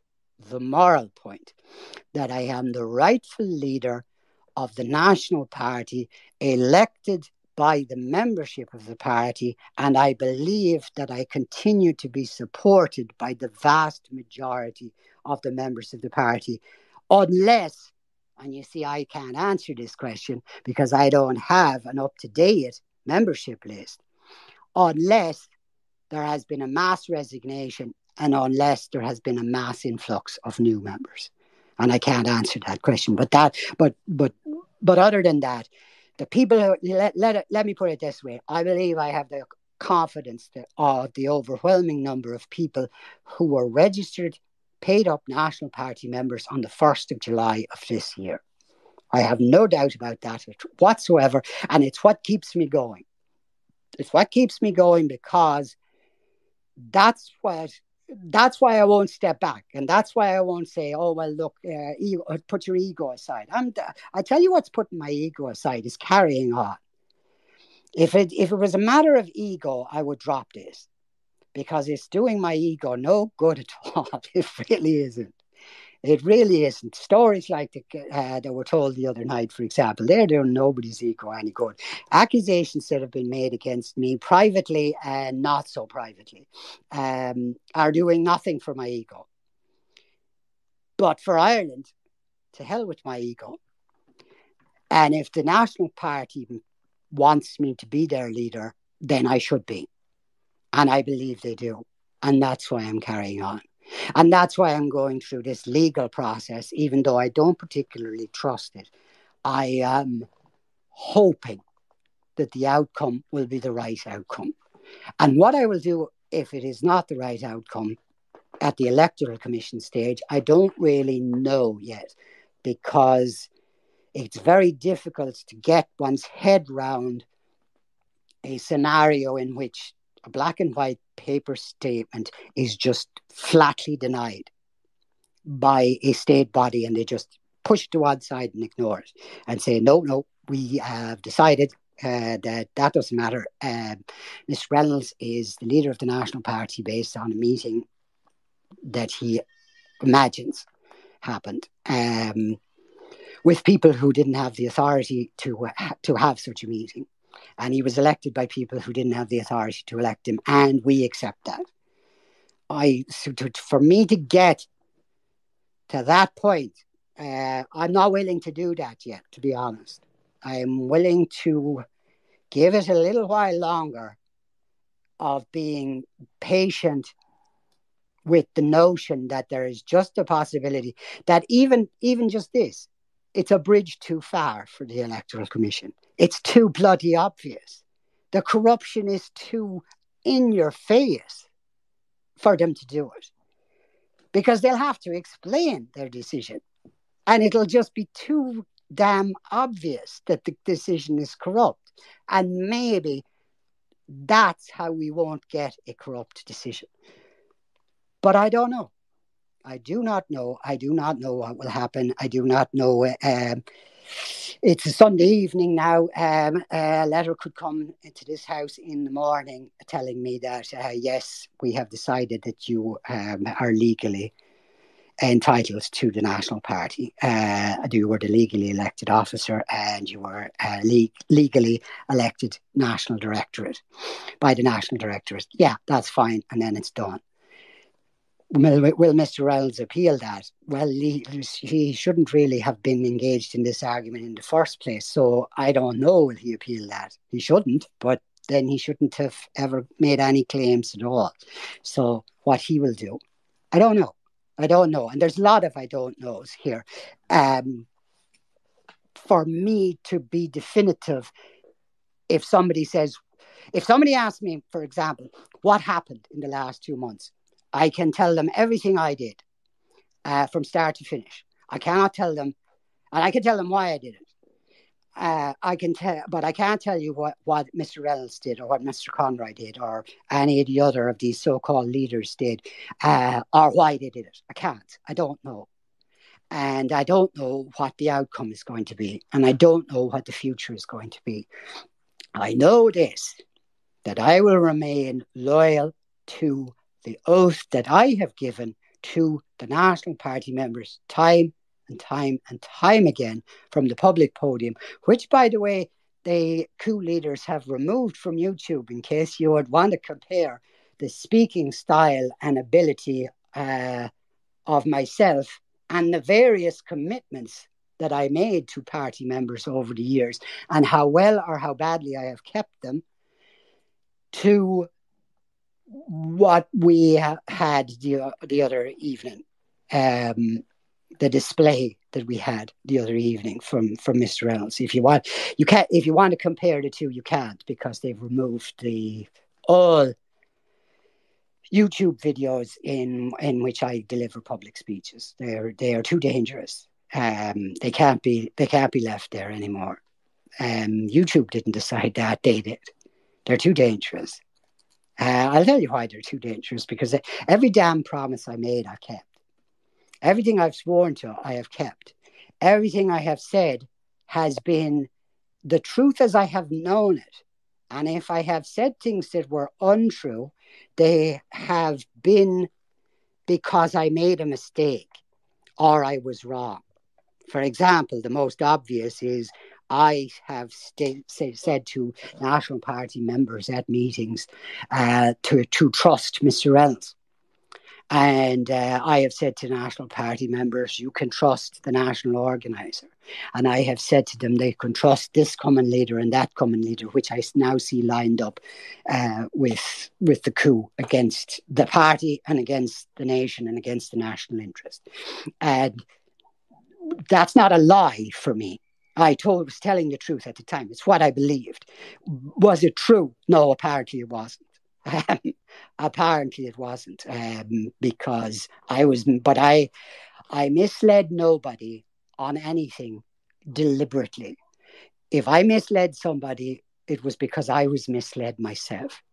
If I made a mistake in anything I have said, it's because I was of the firm belief that what I was saying was absolutely true at the time I said it. That's all I know. And that's all I can stand over. And that's all that can be absolute in this whole mess. And mess it is. This whole mess that we have now found ourselves in as a party. And God knows, outside the party, again, there's the whole nation going to the dogs.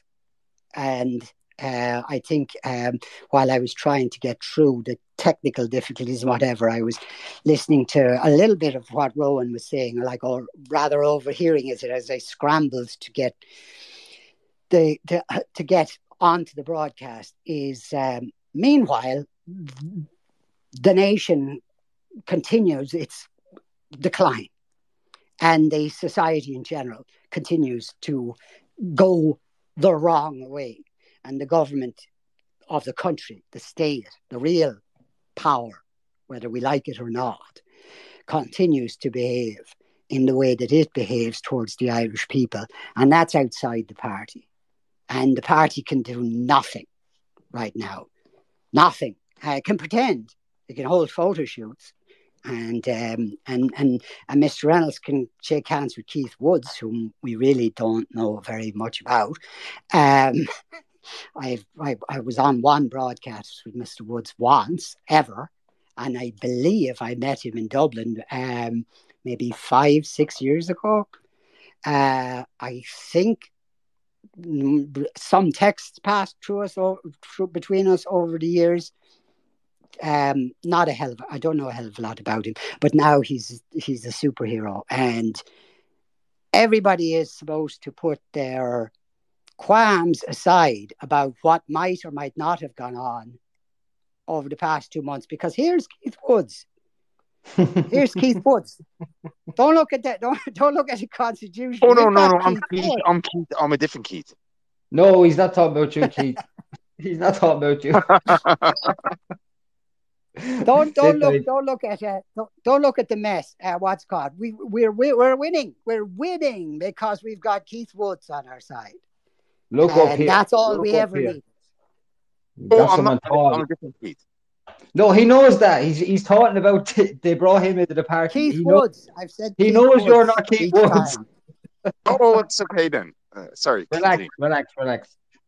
Right. Okay. Grand.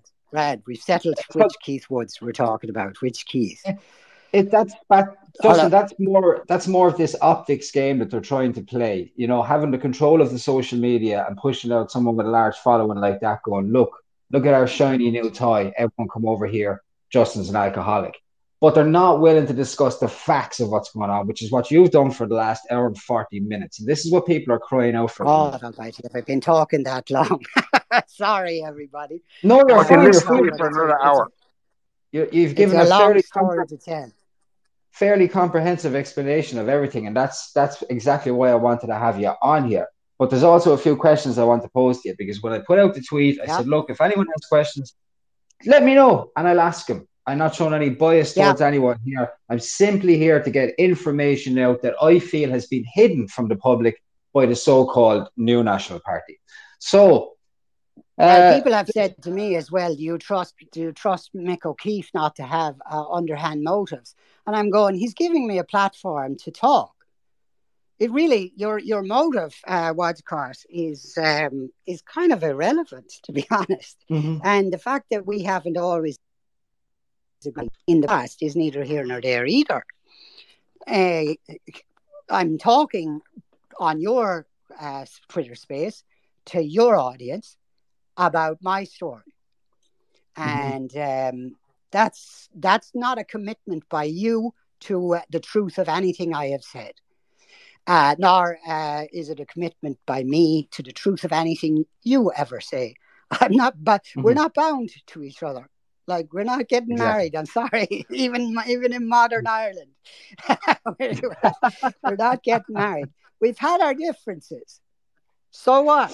Oh, we have. So what? I've had my differences with a lot of people The truth is more important, and that's all I've been given here tonight is an opportunity to tell uh, a a side of the story in more detail than people have heard previously.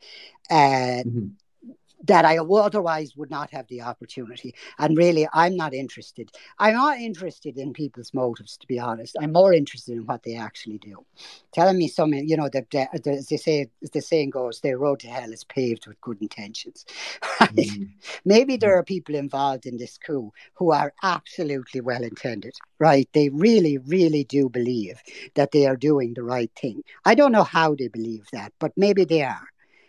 But the road to hell is paved with their good intentions. And if you've any bad ones, well, that's neither here nor there. I don't believe you do. I think what we're dealing with here is very straightforward situation that you have a platform and you wanted me to be able to tell my story on it, and Yeah. that doesn't require any further inquiry as to what's the history between Justin Barrett or Mick O'Keefe is, or what Justin or Mick O'Keefe and the National Party, or James Reynolds, or anything else. None of that is relevant. So anyway, No, there it's are simply a questions. discussion. It's a discussion of truth, and like I've explained this to you on the phone the other night. I've had a lot of National Party members get in touch with me. Mick, you must know what's going on. Please explain to me which side I should take. I've had that consistently since this whole thing broke. I've had people leave the National Yeah, Party and get in touch complaining about Mr. Conroy. I've had people telling me to shut up and not talk about it. But I'm never one to listen to the crowd. So I looked at the facts of this. And what I saw was first thing I done was I went onto the Electoral Commission's website. I said, oh, Justin's name is still there. And I said this to some trusted friends. I said, lads, he's still the leader of that party. This is all fucking fake. This is a clown show. It's pantomime. And this to me mm-hmm. is a symptom of politics in Ireland overall. There has to be a choice made between the people who are going to vote for you, be loyal to you or be loyal to James.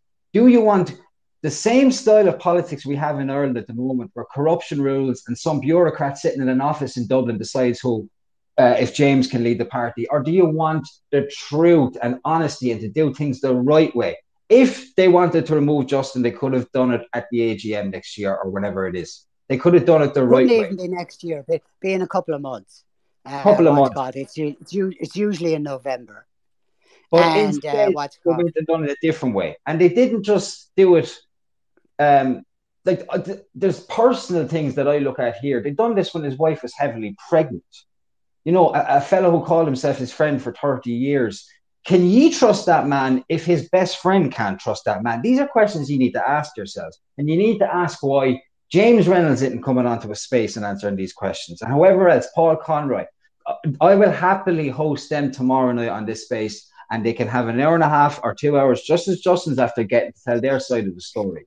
And people can decide. This is not me telling you trust Justin, trust James. This is me saying, here is information that has been intentionally hidden from you.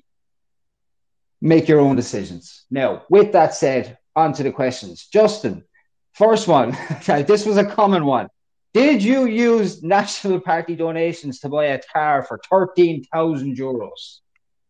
No, I did not. No, I absolutely did not. I have never owned a vehicle. I don't think I've ever driven a vehicle that was worth 13,000 or cost 13,000. I may have been in a passenger in one, I'll say, over the years. But no, I did not buy a car for myself with €13,000 of National Party donations. No, no, absolutely not. That story is thin air. It is absolutely untrue. €13,000 of car. It's a joke. It's been a joke. It's been an ongoing joke. What's called online. And it's a joke that kind of hits home because they do have a point. Is every so often somebody mentions the state of my car.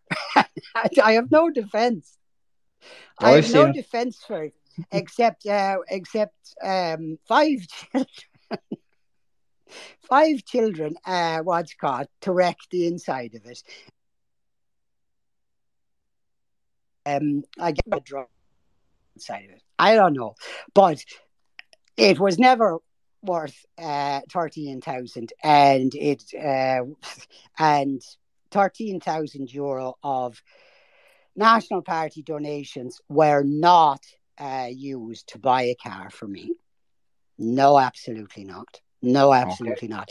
Now I'm going to throw in a proviso there, by the way, since we're on the subject, is because there's a sneaky thing being done here, because Mr. Reynolds is quite a wealthy man, and Mr. Conroy appears not to be short of a few quid either.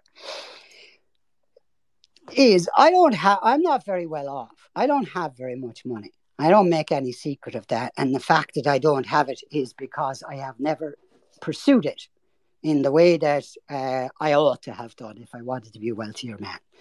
So, are there times when the leader of a party, like myself, who is not that well off, takes expenses, petrol expenses, for example, well, diesel specifically, because he's going to National Party meetings, and buys things out of party funds for political purposes. Yes, there have been, but in the amounts of 13,000, no, that would be ridiculous. No, not at all. But I think it's perfectly legitimate. Otherwise, we cannot have a political system in which the leader of a party can be the leader of a party unless he's a wealthy man to begin with. And that's part of the problem with Ireland's political system, is that you're expected to be wealthy before, so that, and then you can enrich yourself a little bit more doing politics. But is it legitimate to take some expenses from the donations of the members in order to ensure that the party leader is at this meeting or that meeting or the other meeting where he needs to be? I do believe it is, and I will stand by that without getting deeply into the details of it. But €13,000 of a car, the car specifically, no, absolutely not. And the amounts that have occasionally been diverted into my bank account from the National Party as recompense for expenses, probably nowhere near the amount of money I put in, because I put in 2,500, I believe, in the first year.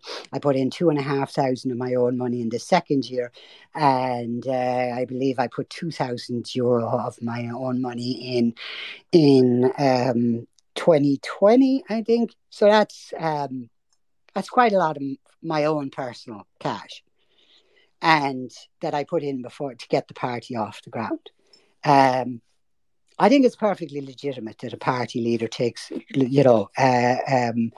can have the access to party funds for legitimate expenses. Now, I have a very narrow view of what constitutes legitimate expenses. Very narrow view of it. But back to the car, specifically the car, and I could just have dealt with the car. Back to the car.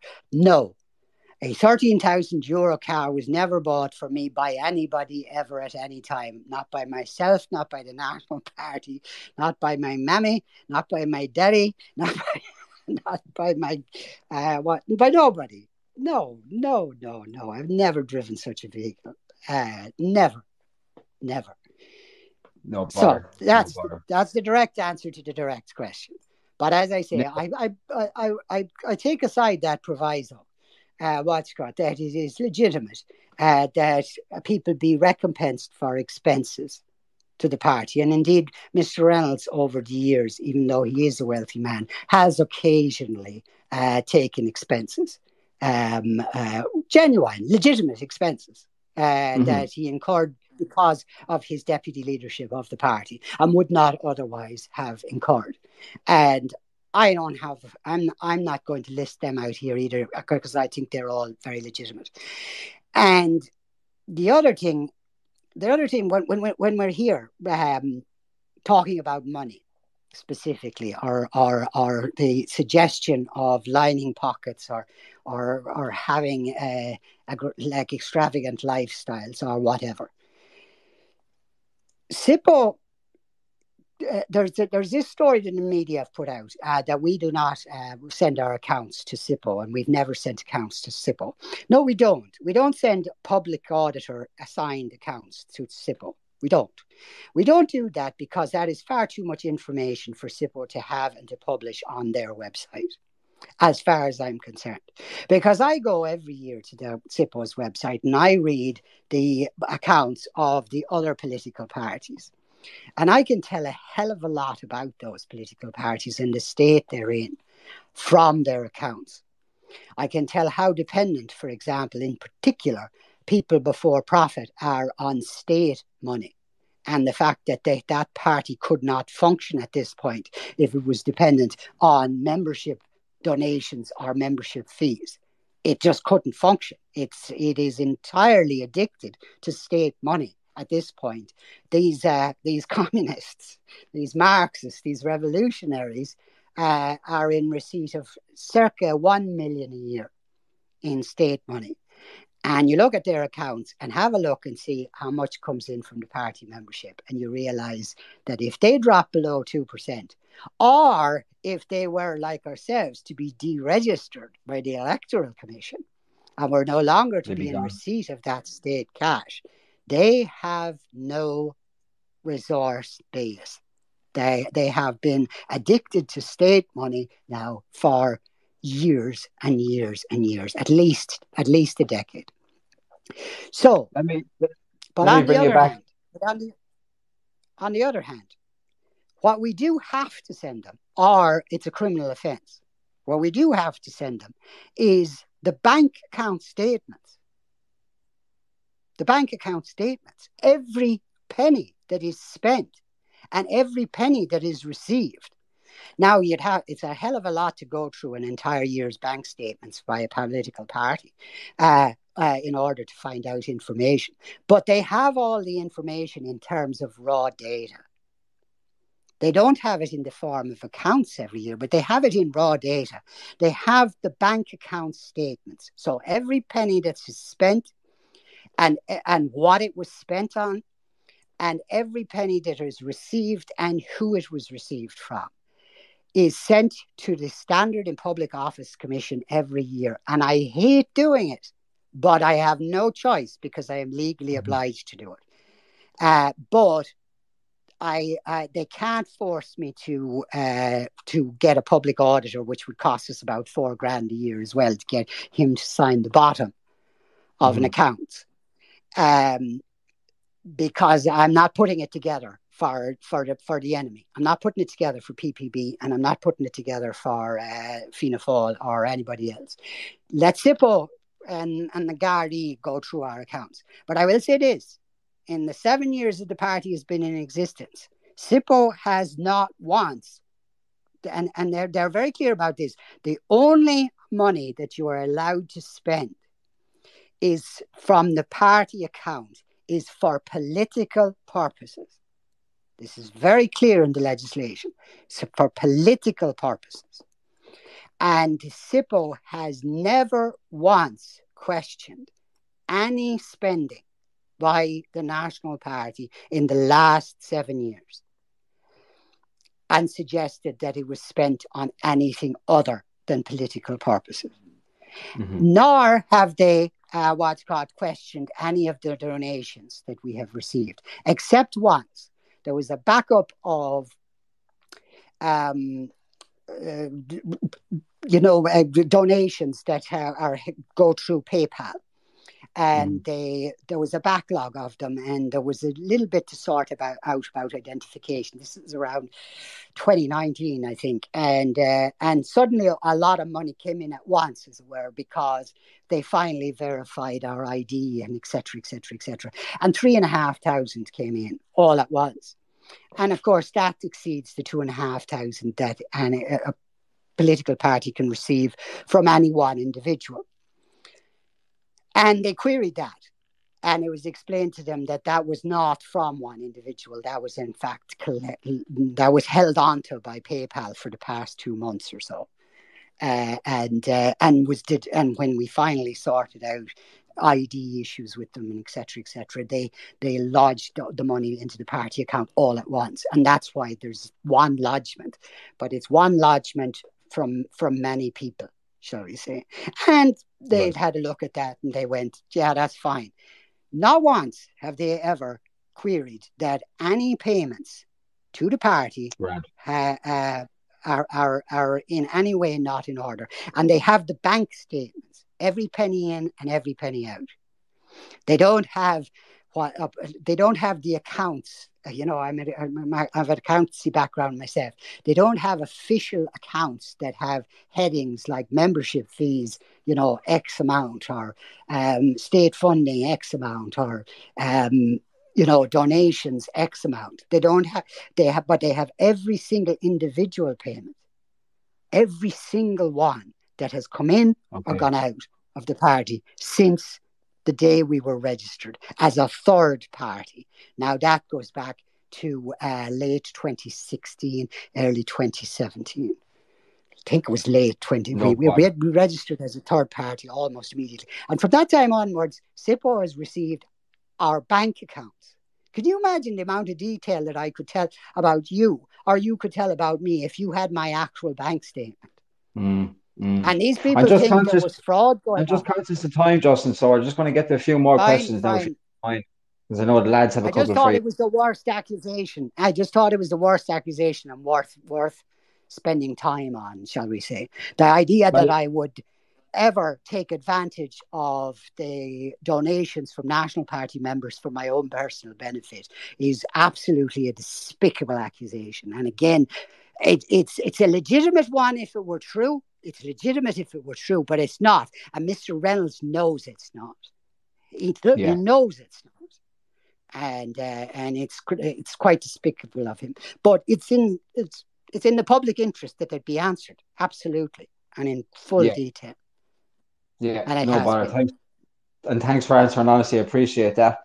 Here's one you might not like, but I'm sure you'll like the opportunity to talk about it. So, a number of questions came in. Why did he quote Mein Kampf after the event where you were attacked up north? Why did you quote Mein Kampf was the question. Now, I'm just going to put it to you like that and let you answer it however you like.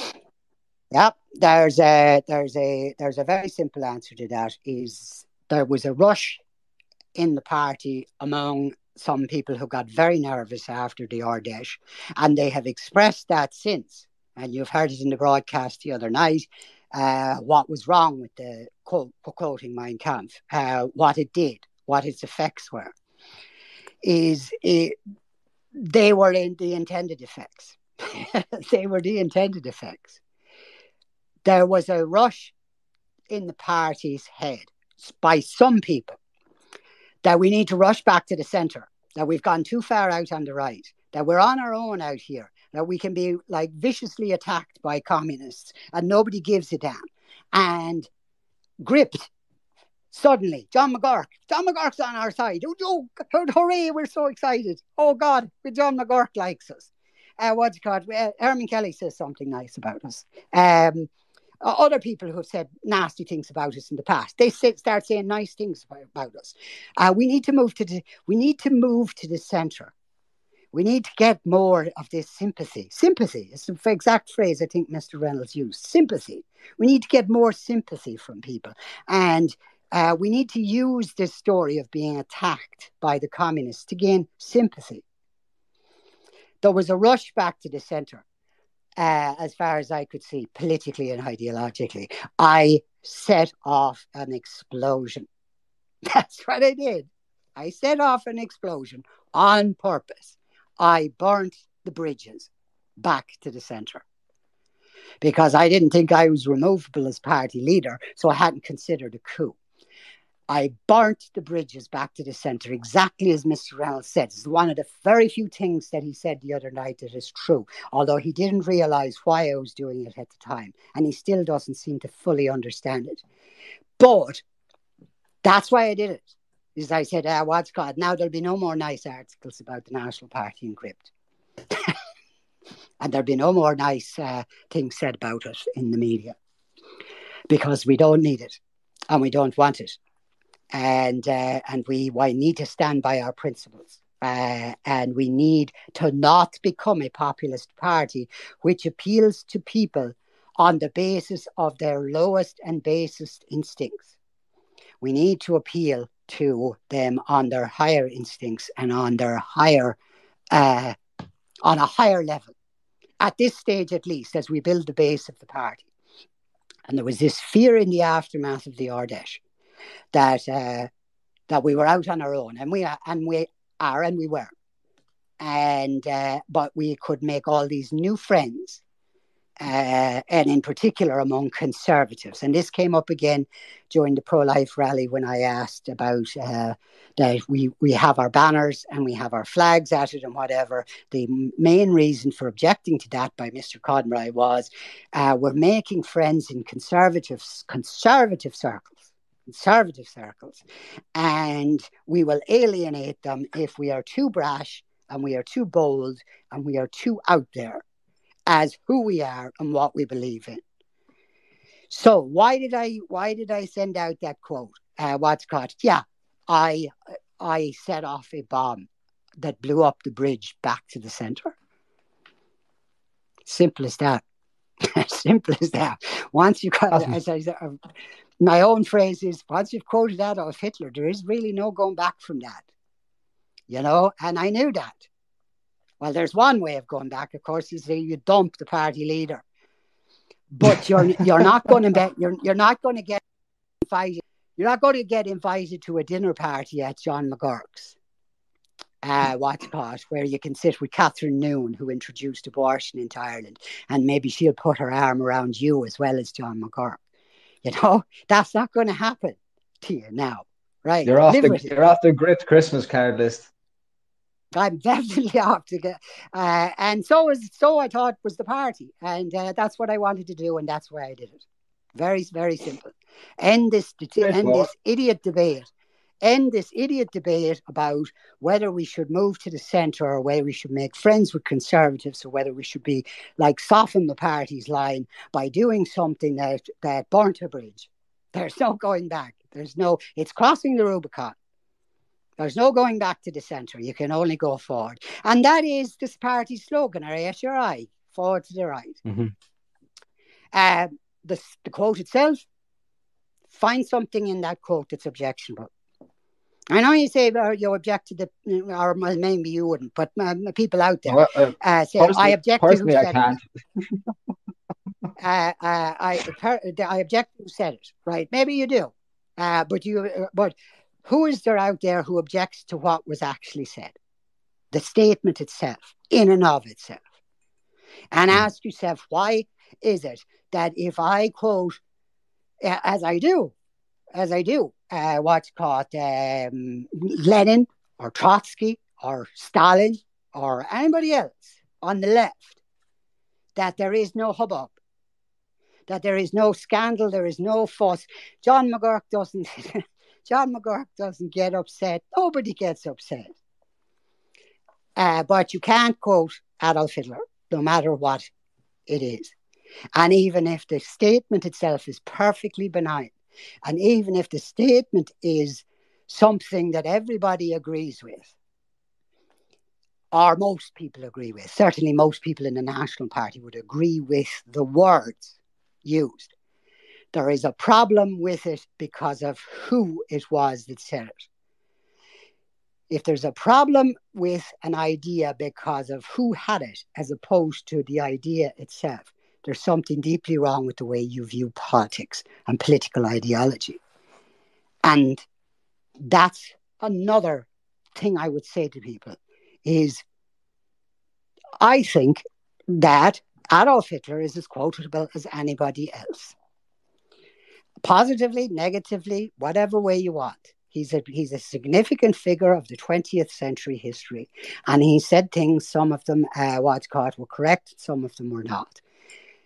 But I knew, and I did it deliberately, I knew you can't do this and tack back to the centre. in Irish politics afterwards. And you get taken off, as you use the phrase, you get taken off the gripped Christmas card list. You definitely do. And you don't get hugs from Catherine Noon. No chance after that. Because of who it is. Not because of what he said, but because of who he is. Don't worry too much about that now. Don't worry too much about that. We're all off the gripped Christmas card list after the protest a couple of weeks ago. They turned on everyone. But sure, we all knew who gripped are from the start. That's another day's conversation. Our people didn't.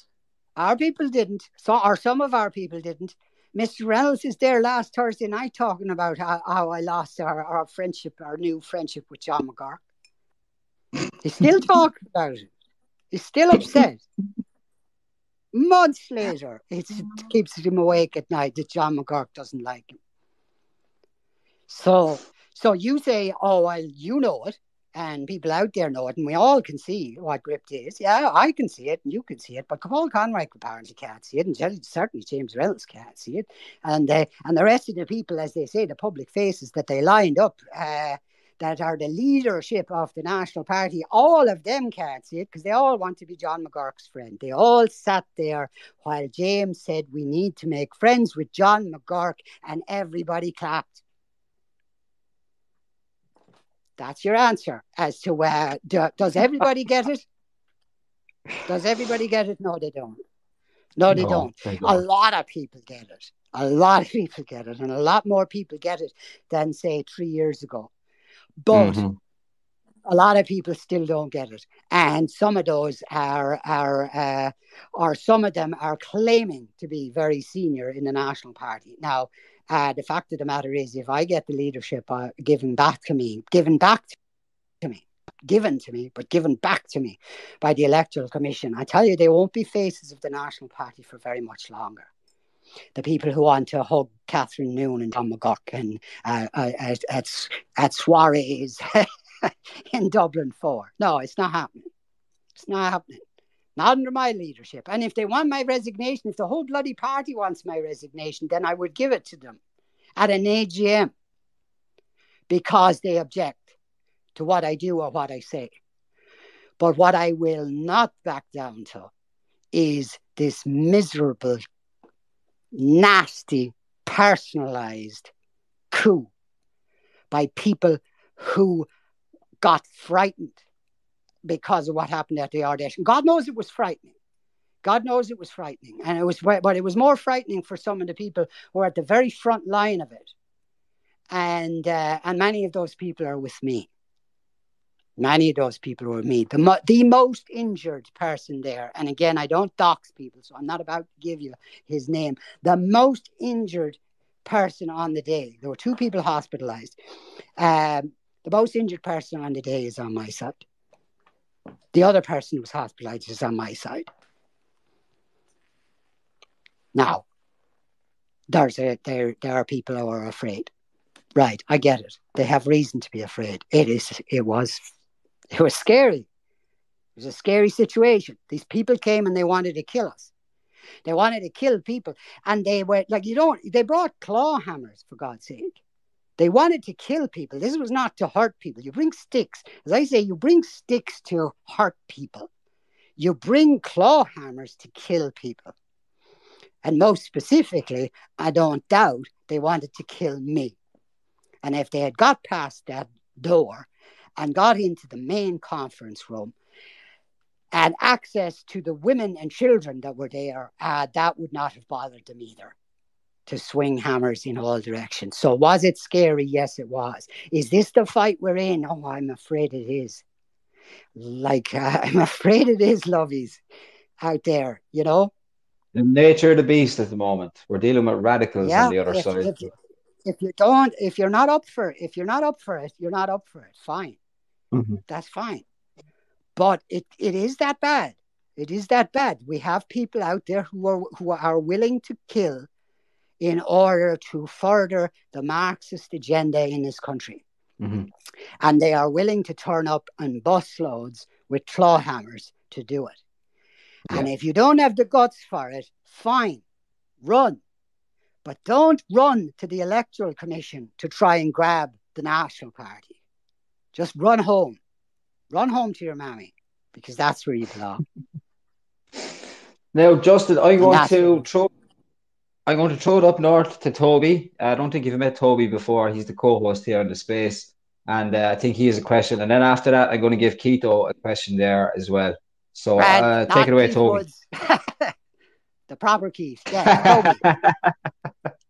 Well, Dawson, that was How the are first you? time I heard you speak, and you made a few points there. There's one or two things I wanted to touch on. So, with this electoral commission issues, we'll put it that way. Are the NP, say they hold this over your head for as long as they can? We know the government can take ages. Can the NP run any candidates when this is hanging over their heads? Not really.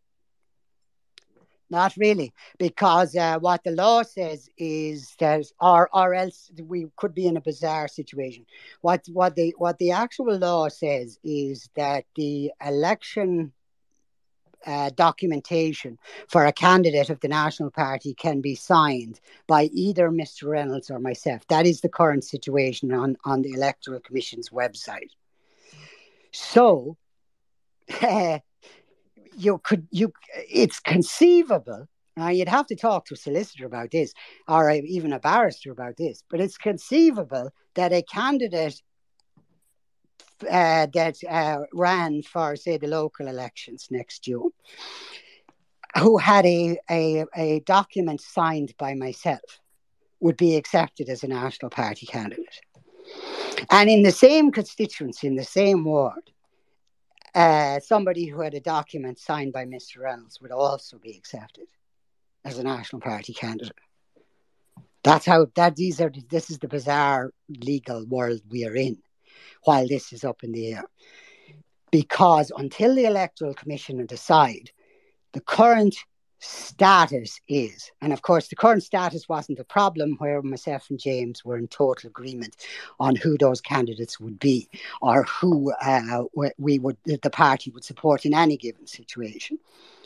But either one of us are legally entitled to sign the nomination papers for somebody to run on behalf of the National Party next June. And if the Electoral Commission has not come down on one side or the other, I imagine the legal situation is that I can nominate candidates for the National Party, and so can James. That would be insane, but I believe that is probably the current situation if they don't decide it before next June. And they could run it on and on and on and on. And who knows how long they could run it on.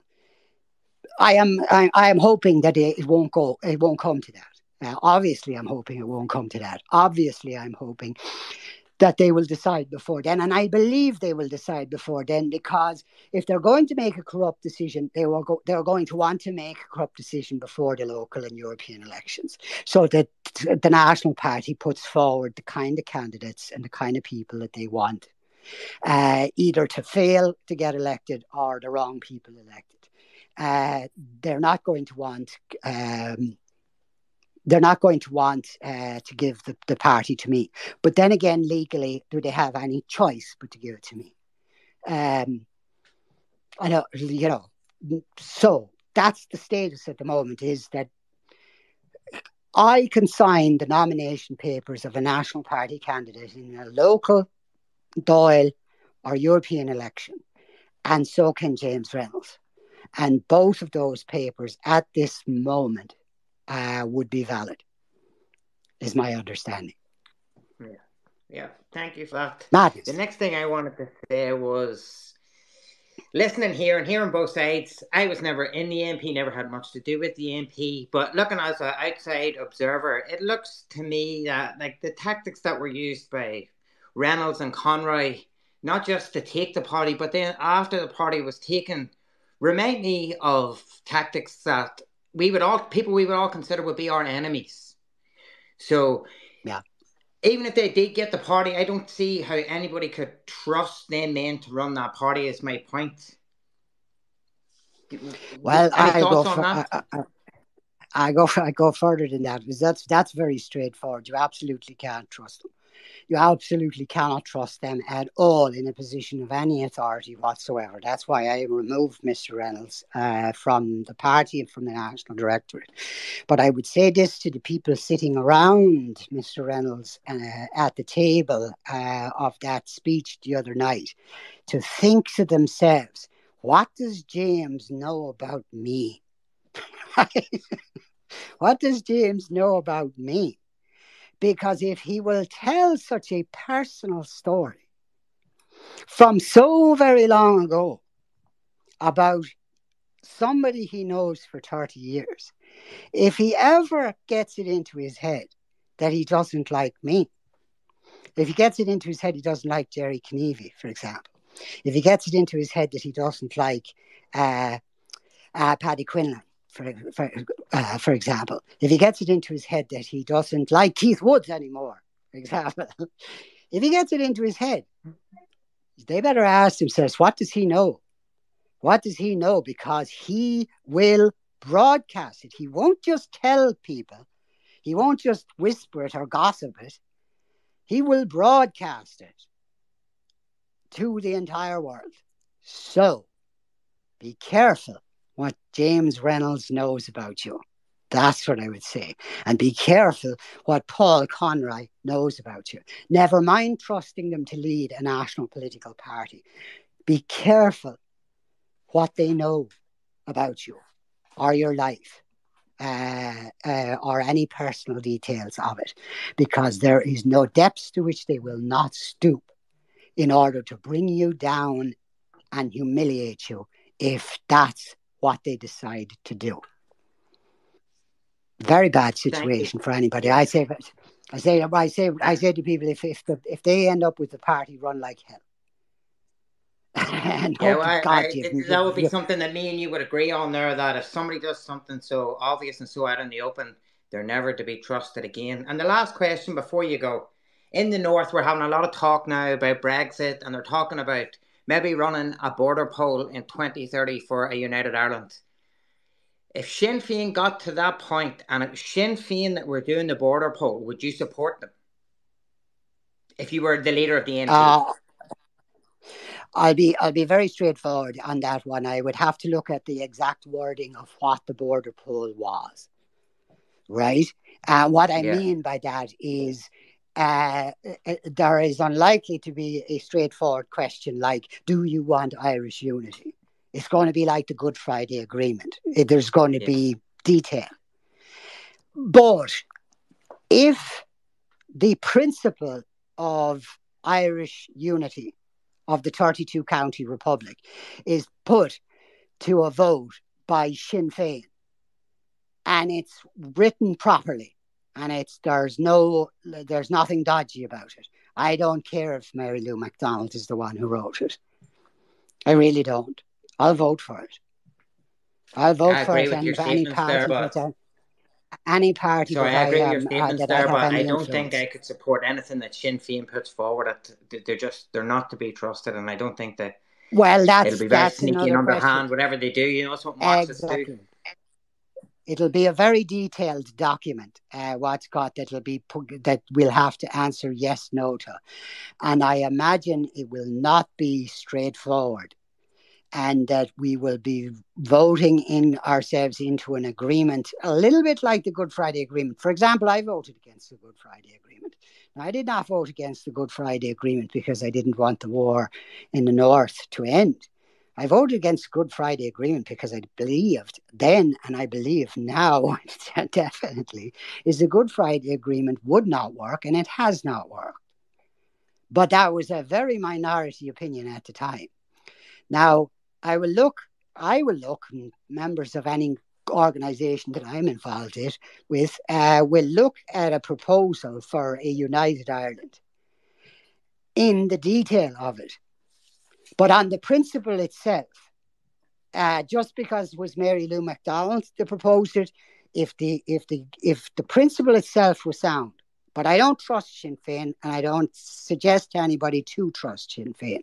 And I think the breakthrough in Irish politics will come in the south and in the north as well, but more so in the south, when the great promise, that vague promise that Sinn Féin makes of change is seen to be as hollow as it actually is. And the devil is in the detail. So if you ask me, would I vote for Irish unity in the morning? Yes, absolutely I would. Would I vote for, would I object to voting for Irish unity because Mary Lou MacDonald was the Taoiseach at the time that it happened? No, of course I wouldn't. I would still support a United Ireland. But there will be a complex agreement that will be put to us. And the likelihood is that there will be parts of that agreement which cannot be stomached by a decent Irish Republican, because there's parts of Sinn Féin, the party, a lot of Sinn Féin, the party, that cannot be stomached by any decent nationalist Irish Republican. And I don't know how I assume and I hope there are still some in Sinn Féin, so as there's still some to leave Sinn Féin. But I don't know how there are.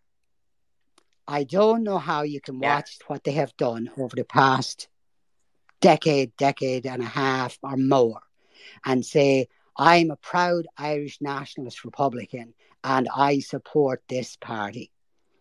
Don't know how you can do it. Don't know how anybody can. I'm not accusing you of doing it, but I don't know how anybody can do it. Don't know. I really don't understand. I used to be on board on the train, and then I woke up over COVID and stuff, and then I started to look back and take a step back and look past what they paint themselves to be. And then as I stepped back further and further, I was like, holy fuck, these people are up to no good. It's going to be it's going to be a United Ireland that they push, and it'll be a United Ireland in Europe. It'll not be a sovereign it'll definitely be that. State. Yeah, so I don't want that. If it isn't sovereign and Irish, I don't want it.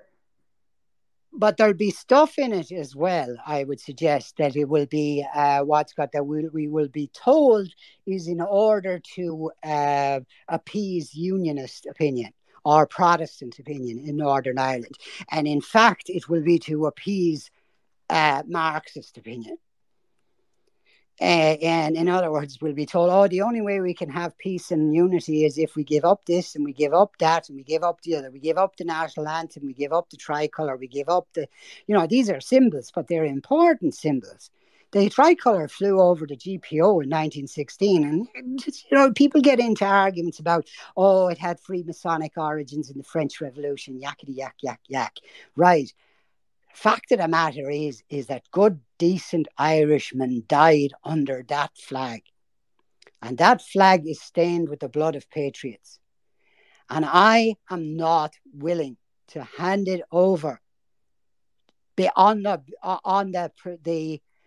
statement that we need to do this in order to make the Unionists happy in United Ireland. But what it actually is to get rid of all trace of Irish nationalism, real Irish nationalism.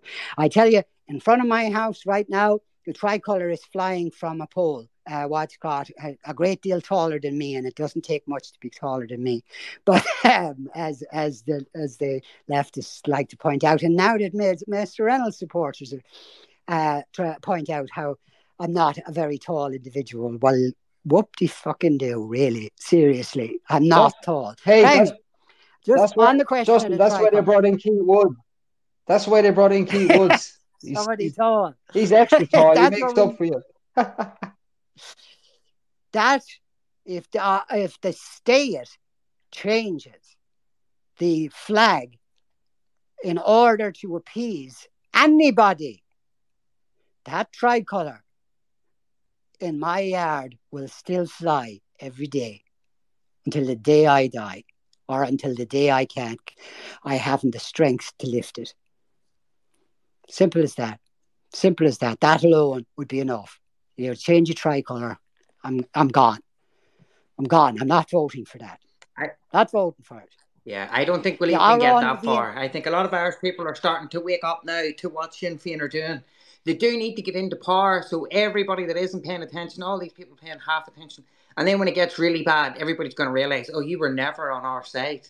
And that's when I think there'll be a big turnaround. There's a rise in nationalism, across Europe and America, even in Canada and stuff. I think that flag will be flying over this country for the next centuries. We'll just say it that. That's what I believe anyway. Keith, was there any questions there you want to ask?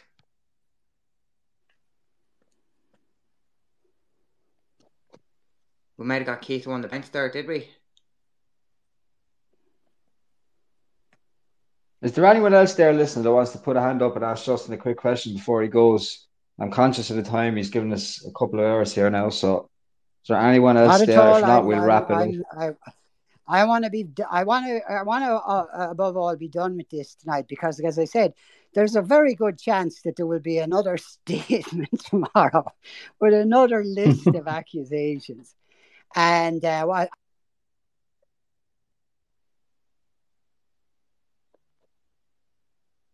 Did we lose him? Seems so. He might reconnect there. He's had some bad signal. But yeah, look, anyone there listening now, lads, this is your chance. He's been transparent. It's live. You can ask him questions. As long as you're not a fucking head the ball, I'll bring you up. Yeah. You know, this is the place, this is the time.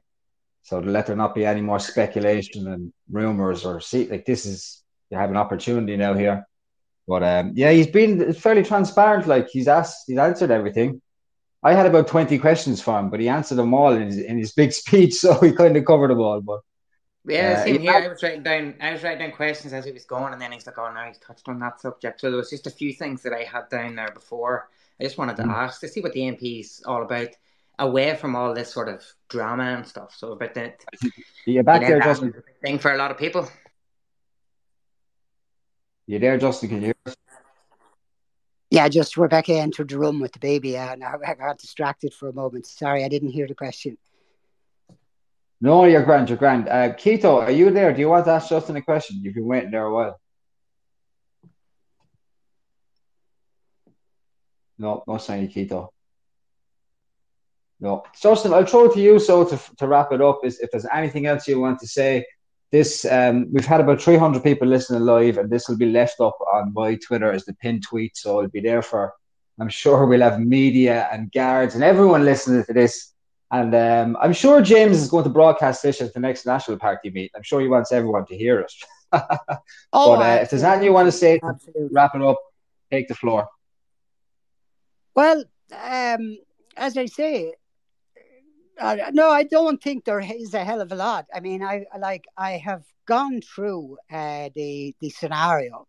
The internal split in the party, insofar as there is one, is between people who want to move back to the centre, want to create a conservative party, and above all else want to sell out the principles of the party in order to gain votes. For example, if I'm such a defective character, the 9 principles of the National Party, are they going to keep them? Because I know I plagiarised Article 1 of De Valera's Constitution for Article 1 or for Principle number 1 of the National Party. But every other word, line and comma of the 9 principles is written by me personally. Now, if I am such a defective character, surely they have to get rid of those principles. Are they going to? Or are they saying that, even though he was mad and he was crazy and he was a lunatic, we absolutely still believe, absolutely 100% in the 9 principles that he wrote down for us and said could never be changed? I don't know. Those 9 principles will never change under my leadership. But I don't understand how they can remain under the leadership of a man who says I am of a defective character and personality. So that split that exists, I don't think it's very big in numbers, by the way, but it's significant in who the individuals are. That split between those who are of the right, like myself, and I did a Telegram post the other day of what I mean by being of the right, and those who want to tack back to the centre and make friends with conservatives, who are afraid of labels like racist or whatever.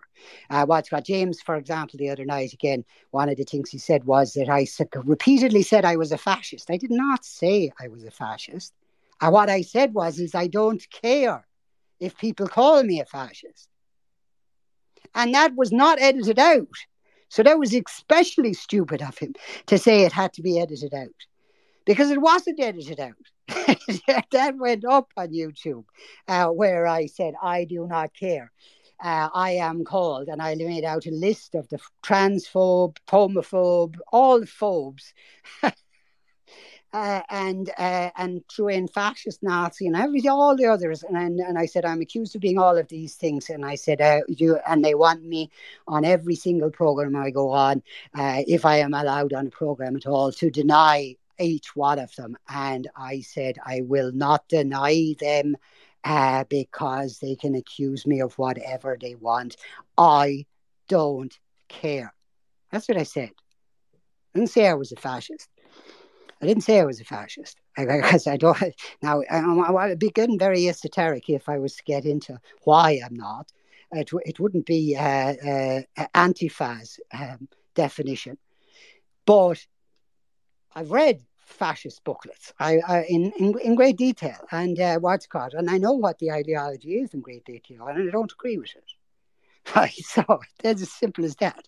So I don't want to come across like Keith Woods in there. But let's have a 2-hour discussion on Nietzsche and the difference between Nietzsche and Mussolini. But but if you're going to call me a fascist, I don't care. I don't care. I'm not going to spend an hour arguing with you about it. If you're going to call me a Nazi, I don't care. I don't care. If you're going to call me a homophobe, I don't care. I don't care. If you're going to call me a transphobe, I don't care. Don't care.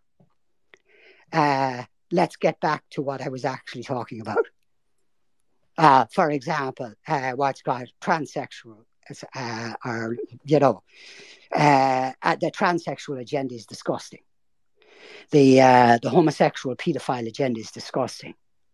Now you can say homophobe, transphobe. Okay, grand, fine. I'm not there. Let's get back to the issue. On the issue of mass immigration, I don't want any more mass immigration into this country. I don't want it from the Ukraine, and I don't want it from Africa. Are you a racist? I don't care if it's racist to say that. I actually don't care. Let's get back to the issue. I do not want mass immigration of non-Irish people into this country to change the very nature of a culture and the ethnicity of the Irish people. I don't care if they're white people from the Ukraine or black people from Somalia. That I don't care about.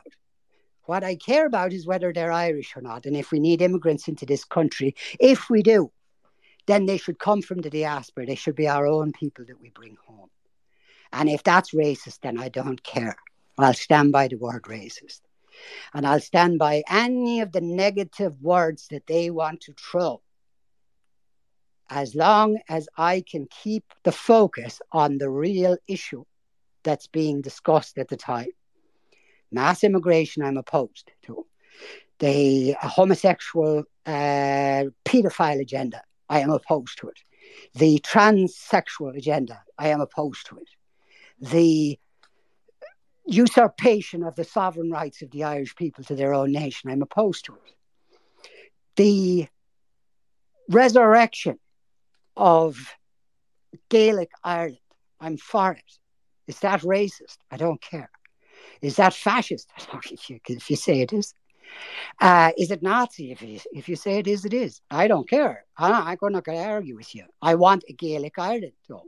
I want an Ireland that is specifically the national idea that we started off with in 2016 in the National Party, was Pearse's own words, is an Ireland not free merely but Gaelic as well, not Gaelic merely but free as well.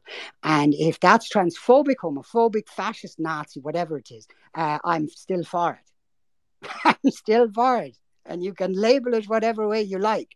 I'm for an Ireland not free merely but Gaelic as well, not Gaelic merely but free as well. And I always will be. And I will. That is something that I don't care how many people come at me with how many hammers. I will always be for that. And I will always stand for that. And that takes me out onto the far right, apparently now. Way, way out in the far right. God help us. If that's where I am, that's where I am. That's where I'll stand. That's where I'll die. I'm grand with it. I really am. I'm grand with it. Justin, I have a few people there who've come in to ask questions. If you're still willing to take a couple before Yeah. you go. Yeah, no problem. Truck driver, walk away there. Unmute your mic. Thanks, Chopper. I've the utmost of respect for you, man, for bearing your soul there in terms of absolutely Okay, I'm not hearing going anything. on, part yourself and the whole lot, right? I just have one question. I'm not questioning competency or your vision or anything Hello? like that. But Sorry, just 1 second. Can you hear? Just 1 second, truck driver. You No, can't I hear him. can't. I can't hear him. No, I can't. Okay. oh, Truck shit, driver, sorry. just drop out and come back in. There might be just some technical shite that's causing it. Yeah, I'll bring you straight back up anyway. 100%, man. Bring up somebody else there in the meantime. Thanks. No, Pat. Gav, do you want to work away? And Justin, let me know if you can hear Gav. How are you, Justin? Can you hear me? Let him ask the question, and I'll see. Can you hear me now, Justin?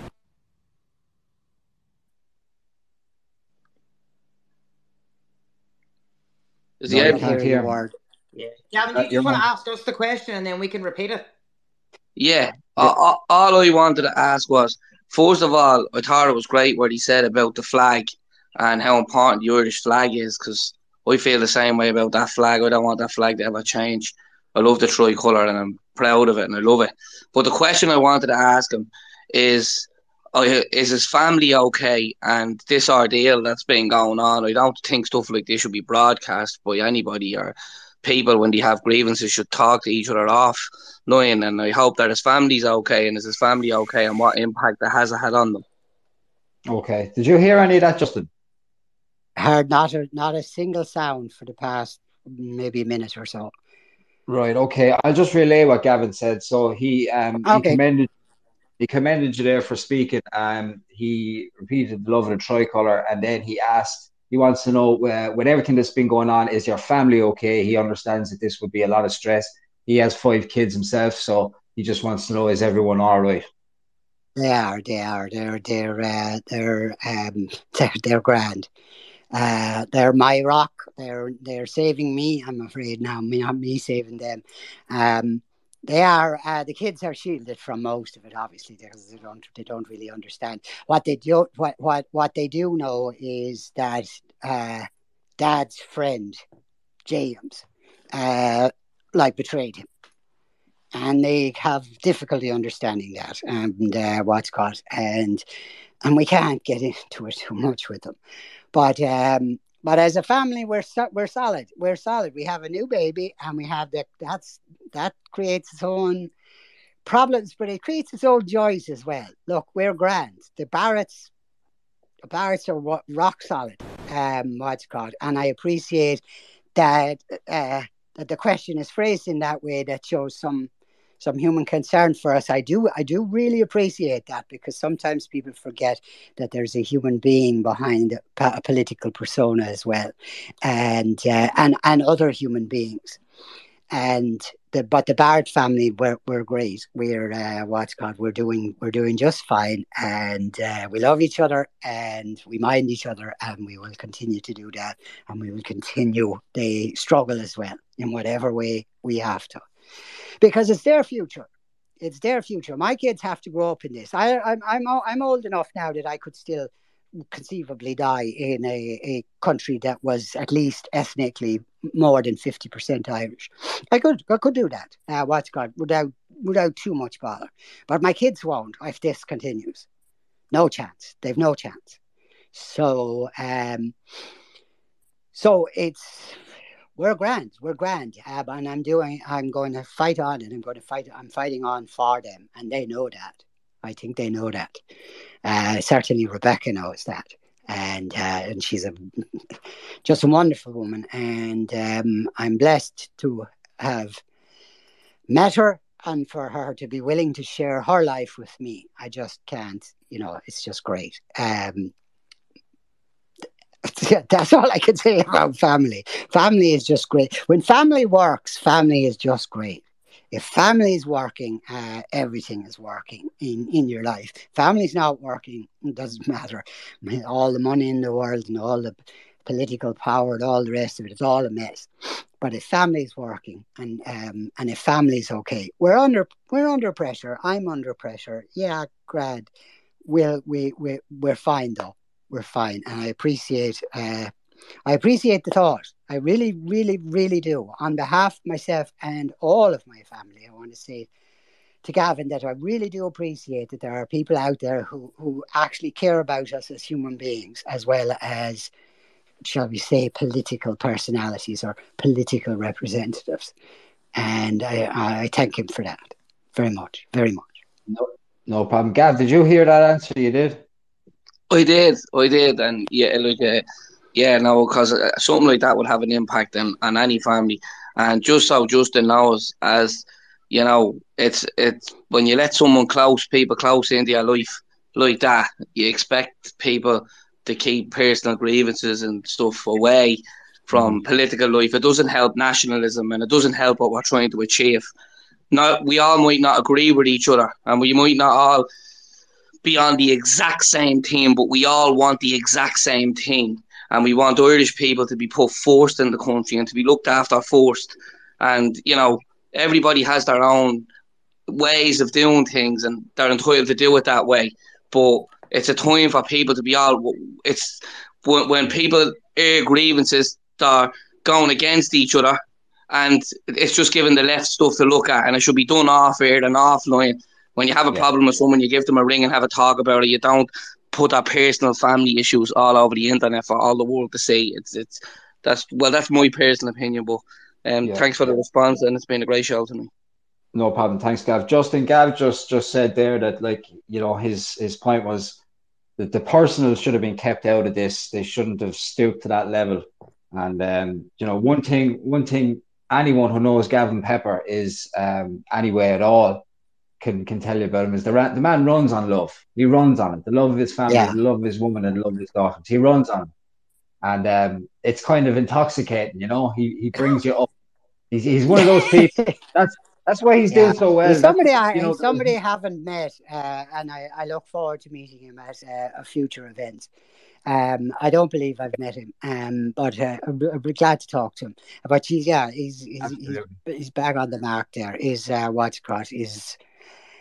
You run on. You can't. So as a human being, there's only you're not a tank. You're not a tank, even if you try to be. And anytime anybody that tries to be, they eventually collapse. So he's absolutely right. Family's number one, and I don't ever forget that. And going through a bad time like this, in many ways, I know how blessed I am.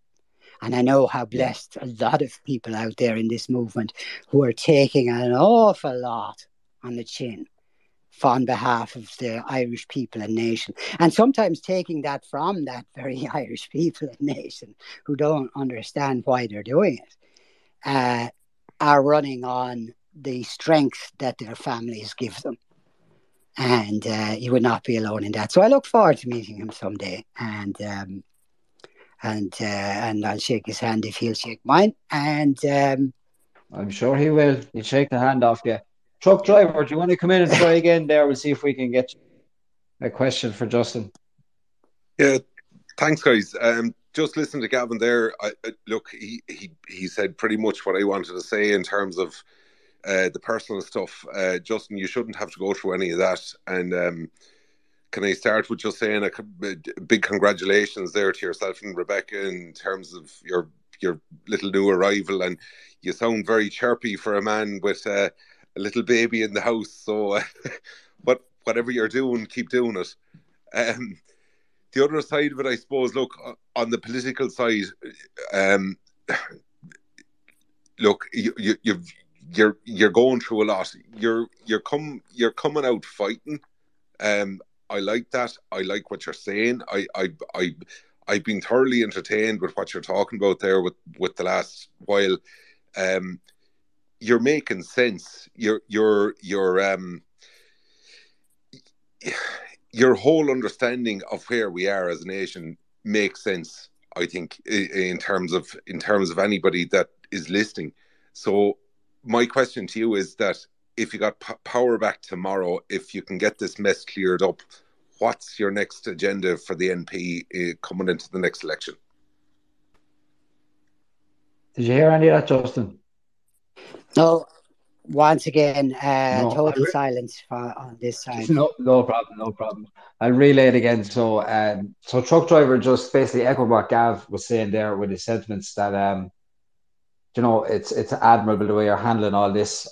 He said you've been very composed tonight and he enjoyed listening to you. And the question then he had was, if you got power back tomorrow, what would be your plan? How would you go about things? He said he admires the way you speak about the reality of the situation in Ireland more than anyone else he's heard.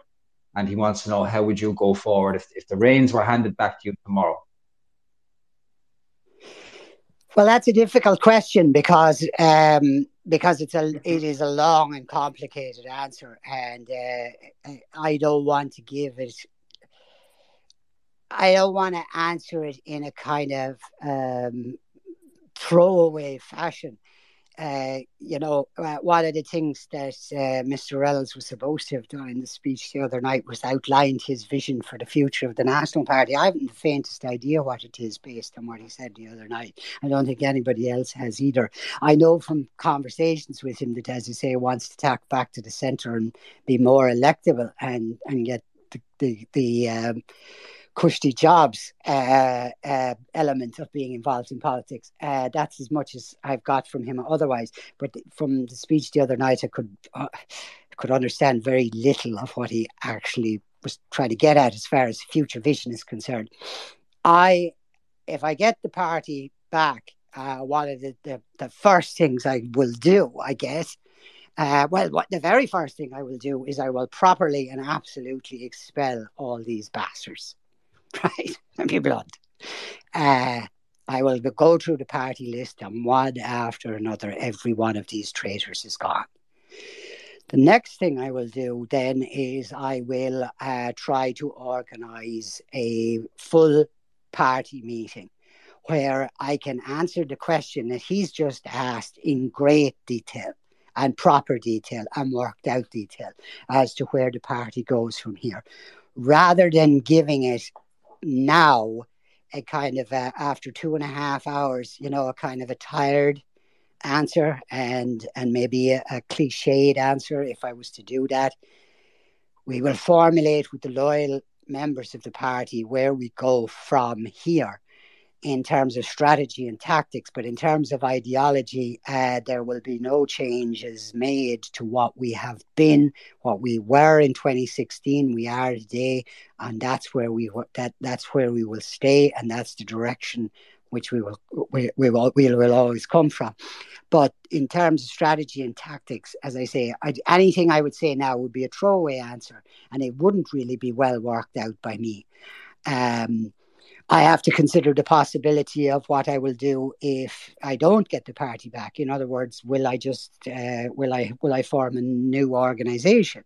There's so many questions that I don't want to give trite answers to. I have tried as much as possible here tonight not to give slippery answers, trite answers, quick, easy, snappy, no substance answers to questions.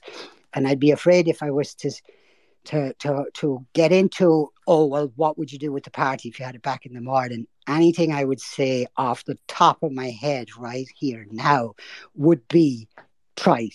It would be cliched. It would lack complexity and it would lack the depth that I think that truck driver there is asking for and wants. He will get it soon. And it won't be like the statement that will follow shortly. It will follow very soon. But it will surprise nobody who has been in the National Party from 2016. There will be no sudden jerk in one direction or another. No sudden changes in directions. In fact, quite the opposite. Support for my leadership of the party is support for the continuation of the principles as they always have been. Now, strategy and tactics and how we approach the elections and how we approach the future in general and relations with other organizations and so forth, it would be, as I say, a trite and cliched answer that I might give at this moment. And more people deserve better than for me to do that. So I'm going to ponder that in much more detail. And I shall probably at some point deliver a broadcast probably about as long as this one has been, answering those questions, whether at a public meeting, in a speech, or from behind my desk in my office. And I will answer it fully and in a way that I hope that Truck Driver can support, and that the members of the current members of the National Party will support, and future members of the National Party will support, and people in general will. But as I say, if I was to answer it now, it'd be trite. It would be I might throw out a few cliches there, and it would just be rubbish. And people deserve better than that. That's fair what enough. I would say tonight. Yeah. That's fair enough. Thanks very much. Next up, we have Jay, and then I'm going to throw it to Gran Torino. Jay, do you want to speak? And Justin, if you can't hear it, same again, I'll relay it to you. Okay. Hi, Justin. Thanks for coming on. Can you hear me? Justin, can you hear me? No. I just go don't ahead, think Jay. Yeah, you just work away, Jay. No worries. So my question is, first I just want to say thanks to him for coming on, and I'm also like for free speech. Anyone can have their whatever opinions they want. Just in terms of the when he states the homosexual pedophile agenda, are you why conflate you? Are you saying that all gay people are pedophiles, or just if you can expand a bit on that?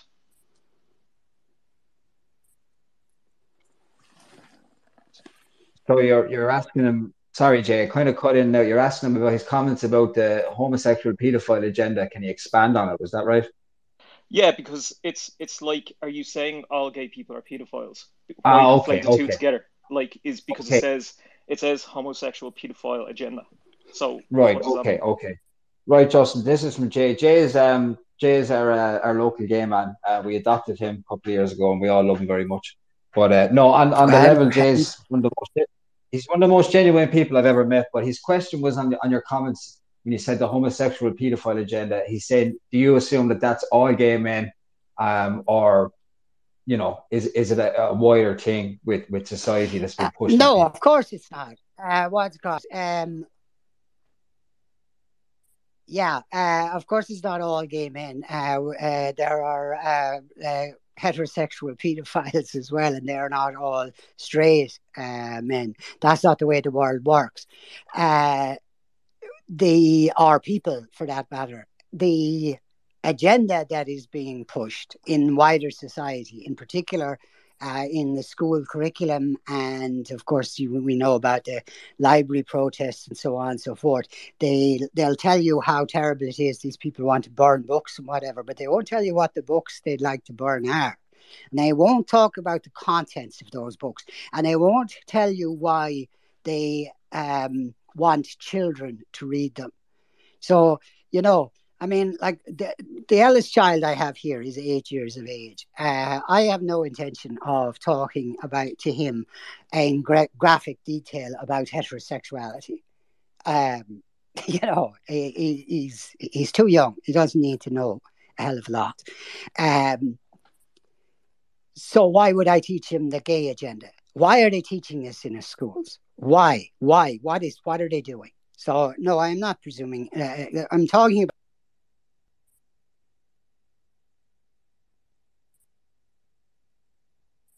I think we just lost Justin again, did we? Jay, did you hear that answer? You did? Yeah, no, I heard that. No, I was just, that's fine, it's cleared up. It just came across because it was the way he was listing this was homosexual pedophile agenda. So, yeah. And I think that was written as well on a manifesto or something. It just comes across like that's what he's saying. So I just wanted to clear that up. No, that's fine, mate. Thanks. That's absolutely fine. No, happy to have you on anytime, you know that, Pat. Justin, are you there? Can you hear us? He might come back in again. Yeah. And I actually agree GT. with him as well. Oh, we know you do. I've seen your tweets.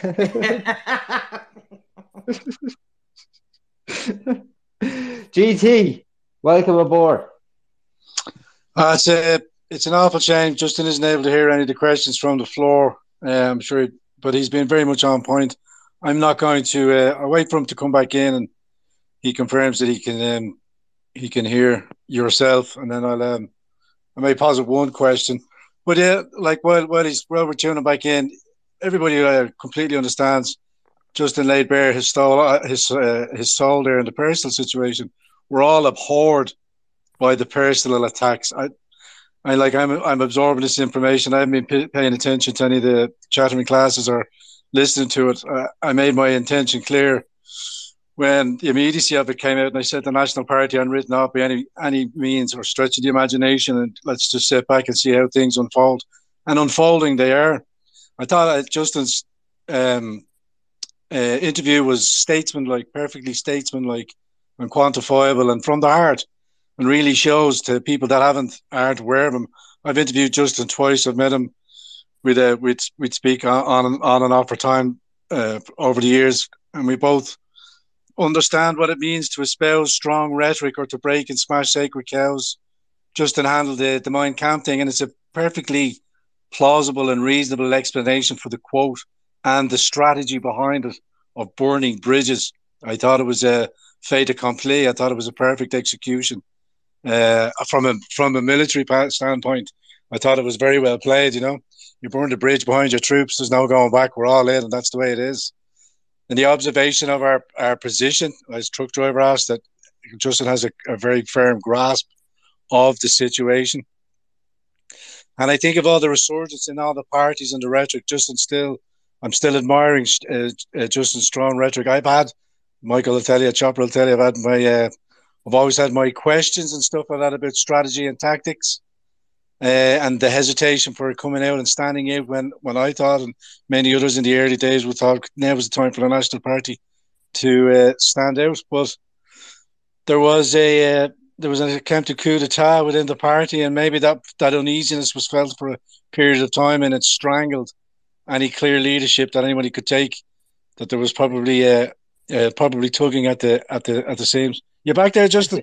I think he's back there. If you want to try and ask him a question directly there, to see if he can hear you. Can you hear me, Justin? 5x5? No. No. Can you hear me, Justin?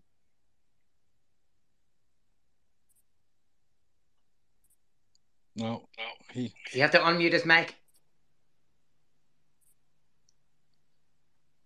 Yeah, you're muted there at the moment, Justin. We'll have to get it. We'll have to get him a PA. We'll have to get some sorted with this fat finger situation and unmuting the mic. Well, have to speak to your social media manager. Toby, get this sorted out here. Turn it off and try again. Hello. Here we go. We've got. Yeah, we can hear you now. Falter, Ash. Right. Okay. What's got? I tried to listen to some of what Rowan was saying there on a different phone at the same time. So it's mayhem here. So I didn't get much of what he said. What's got? I just got the tail end of it, really. Can you hear Rowan speak, Justin? Can you hear me just 5x5? Are we coming in? I can hear him now. Yes. Absolutely. Look at that. Everybody else is sick to their stomach. How are you, Justin? How are you? I got a direct line. I feel like President Nixon talking to the astronauts on the moon from 160,000 miles away over a wireless connection. But anyway, I digress. Okay, we're not going to get into that with the moon landings and flat Earth. I was just saying. I'm not going there. You're definitely right. You're right. You're very wise. I was just saying, and I'm delighted that you can hear me. I might just rehash it a little bit. I thought your interview tonight was very statesmanlike and very well conducted. Someone that's been a long time follower, and yourself, we've interviewed and conversed. I thought as everybody else would agree with me, that the personal attacks and the way things have unfolded was quite abhorrent, and we are all quite taken aback from it. But you've handled it, and you've exposed it, and you've dealt with it as I would never have doubted. I expect you very statesmanlike, and your answers have been very critical, logical, and very well thought out. I was especially pleased with the analogy of the quotation of Adolf Hitler in regards to the burning of the bridges strategy. It's a kind of a Theopolis sort of situation where the men went to the 300 Spartans went out, but you kind of sealed the deal by burning the bridge behind that. There'll be no return for a centre position, and the exposure now, the exposition again of all the, it's kind of a cathartic situation, because as soon as a situation or an emergency or a pearl clutching moment comes out, such as your quotation or any other situation, is a time when those that say that they are on our side bare their teeth and turn on us and punch right yet again. We're talking about grips specifically, but I don't want to take away from your interview tonight. And again, I look forward to. I'm very much appreciative of other people now getting to hear your words, the way you handle yourself. But a lot of people are probably new to having to sit down and having a full hour and a half of you, and to get the measure of you. I thought it was a fantastic interview. No, it's fantastic. It's very well dealt with. I really appreciate it. And I've always appreciated the work you have done for the national cause as well. And again, no more than Mick, we haven't always agreed. But that's not it. You've never got personal with me, and I've never got personal with you. If we had a disagreement, we had it straight out, and it was a public or a political matter, not personalised. But the cause always comes first, Justin. The cause always comes first, and that's the driving motivation. So the financial and all the insults and the accusations, they mean nothing in the labelling. You push on through. But isn't it just a quick finisher for the realization to where you and I probably started, a lot more Michael coming and lots of other people coming to lots of understanding, as an encouraging sign to the growth in the movement of understanding of logos, logic and reasoning, the return to sovereignty, the moral. I mean, I understand Jay's question in regards to the homosexual and the paedophile agenda, but we have to be brash and brazen. We can't expect everybody on our side to be catered for in every rhetorical examination of the attack that we find ourselves under. And we must be brave and bold, as you are in all times, rhetorically. And there are no sacred cows. So carry on, Bracewater, carry on. Well, thank you very much. There's not a hell of a lot I can say to that, except first of all, I agree with you, and second of all, thank you very much for to the extent that it's personally complimentary. I don't know if I'm as brave, as courageous as you say I am, but I do my best. That's all I will ever do. And so I appreciate it, and I appreciate where you're coming from and what the work you've done over the years as well. Ireland is what this is about in the end, not the National Party necessarily, and certainly not Justin Barrett. But the traitors have to go. I mean, let's not mess around here and say that Justin Barrett's putting his ego first because he's going to get rid of Paul Conroy and he's going to get rid of James Reynolds. No, I have to get rid of them now. If I'm in a position and a power to do so, I have to get these people out of the movement because they are a cancerous growth on it at this present moment. And the National Party under their leadership, if it is allowed to be under their leadership, will not be fit for purpose.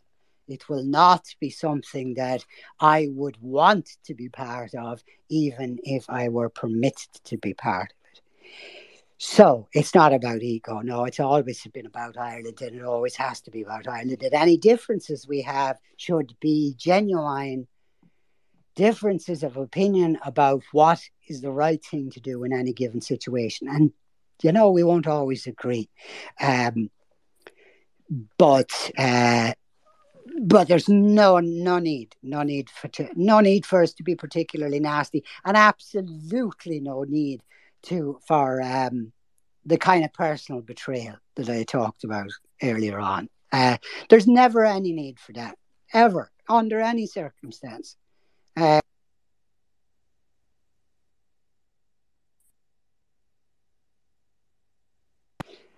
Sorry. Is he gone again? No, Oh, he's am I back. there? No crimes committed, Yeah. as it were. What's caught? I don't understand. I don't understand people who take these private details of somebody's life and expose them to the public. There's no, for example, apart from anything else, there's no hypocrisy here. What's called? I've never pretended to anybody. Everybody who knows me probably has heard the story that in some form or other, maybe not that particular incident, but that during that time in my life, that it was a low point, and my behaviour was not always what I would be proud of. But there you go. Like, that's human beings make mistakes. It's not for public consumption. I committed no crimes. I hurt myself probably more than anybody else, and if I hurt other people, they weren't James Reynolds, and it wasn't his place to call me out, as it were. It was nasty, and there's no place for that kind of politics, and there's no place. I'll go further than that. There's no place for that kind of person in the national movement, in the movement in general, not just in the National Party, but in the movement in general. And I would say to people, if they were to meet James Reynolds in the street tomorrow, don't even talk to him. Cross the road. Don't argue with him. Don't tell him. Don't abuse him. Don't say nasty things to him. Don't don't give him with both barrels. As it just cross the road to the other side. He's not worth it. He's not worth it. None of them are worth the time of day of the decent people in the national movement and in the National Party. They just aren't. Justin, I have a question there for you. It's coming from Ireland first. I presume this is Derek Bly. Does Justin think that James Reynolds' utterings about our international obligations to Ukraine to be a cause for concern? Yeah, absolutely. But they don't surprise me. They don't surprise me, because that's exactly the kind of tacking back to the centre that I was talking about and trying to prevent. There are no. I'm going to go make a statement here on my own behalf. As far as I'm concerned, there are no international obligations that Ireland has, or any Irish government has, to any other people other than the Irish people. Anything else that we give or do is out of charity, not obligation. And the idea that we owe the Ukrainians under obligation anything, we do not. We simply do not. We do not owe them anything. We do not owe them the taking in of one single refugee, nor any other country in the world do we owe them to take in one single refugee. Now, whether we do or not is another question. But specifically on the question of the Ukrainians, I think it's pretty damn obvious at this point that we have done far more than we ought to have done. And we need to roll back some of what we have done, rather than talk about we still have ongoing obligations. So that's my answer to that. Is it a cause for concern? It is a cause for, if you're a member of the National Party, the party if that I represented as leader and would represent as leader again, it's a political position that you should run a mile from. And anybody espousing it, that an Irish government has obligations to anybody other than the Irish people, is basically abhorrent to me. I wasn't surprised to hear it, because I've been hearing it quietly and I've been hearing it privately for a while, that there are votes in softening the line. And maybe there are. I don't know the answer to that, actually. I don't think so, to be honest. I don't think there are. But even if there were, I wouldn't do it. So, yeah, no, it's more than for cause for concern. It's a cause to run a mile from anybody who's talking about Ireland's international obligations to whoever or whatever. We need somebody in this country to stand up and say the Irish government has obligations to the Irish people, and they are not meeting those obligations, and they have not met those obligations for the 70 years the state has been in existence, or the Republic since the Republic has been declared. They did not make them under the Free State either. They did not meet their obligations to the people that they absolutely are obliged to, their own people, the Irish people. That's what a National Party leader should be saying. That's what a National Party leader would be saying if I were there. And that's what the National Party was saying when I was there, and will say again. There are no international obligations whatsoever. But the Irish government and series of Irish governments and the Irish state has failed the Irish people since its foundation. And I am always reminded of something Dan Breen said, is after all his sacrifices and all that he had gone through. He said at the end of it all in an interview in the 1960s, he said, I wouldn't have got out of bed for what we got. And I am afraid I have to agree with him. For what we have now, no one should have died for this, because it's not worth it. It's less than worth it. So international obligations, about time to start thinking about your own people. Start thinking about your own people, Irish government, whoever it is. And let's start putting people in government. I would say to people in general, put people in government who say that the Irish government has responsibilities to the Irish people first, and the Irish people only. And anything else that we give to anybody is out of the kindness of our heart and pure charity. No obligation whatsoever. Perfect. Lovely stuff. Thank you very much for answering that question, Justin. Truck driver, you have your hand up. Do you want to ask one more before we wrap things up? Yeah, lads, I'll keep this very quick and brief. Just to reiterate there, and Justin, it's time to put Ireland first, and that's not a plug for a political party, but he's absolutely right. We have a government in situ at the moment that's putting everybody else before ourselves. Justin, no offense, and I'll talk like you're not here, but he's not speaking like Einstein. This is fucking common sense. We need to look after each other, ourselves, our country, our nation, our resources, our fisheries, our everything. This is our fucking home, like. And please, Jesus, put fucking people that have that mindset into government in the next time. There's been a Sunday Independent publication today where independence, and I know there's National Party, IFP, Ireland First, everything else in that, 12% of the vote. Greens are up too.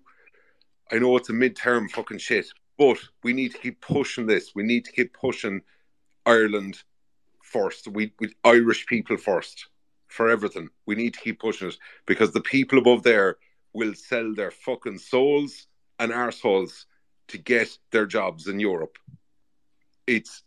We're left without, and it's not fucking right. And people like Justin, I'm not going to be biased here, Herman Kelly, everybody else are lumped in there with an independent vote, thinking it's just some Joe Soap from somewhere, when these people have actually good ideas and ideology and plans behind what they're doing. Get behind them, people. You have an unbelievable opportunity to get behind that ballot box and support these people, whatever your choice may be. But don't put it in the hands of the people yet again that'll fucking betray us over and over and over and over. Don't do it. Get behind. Give these people a chance, like.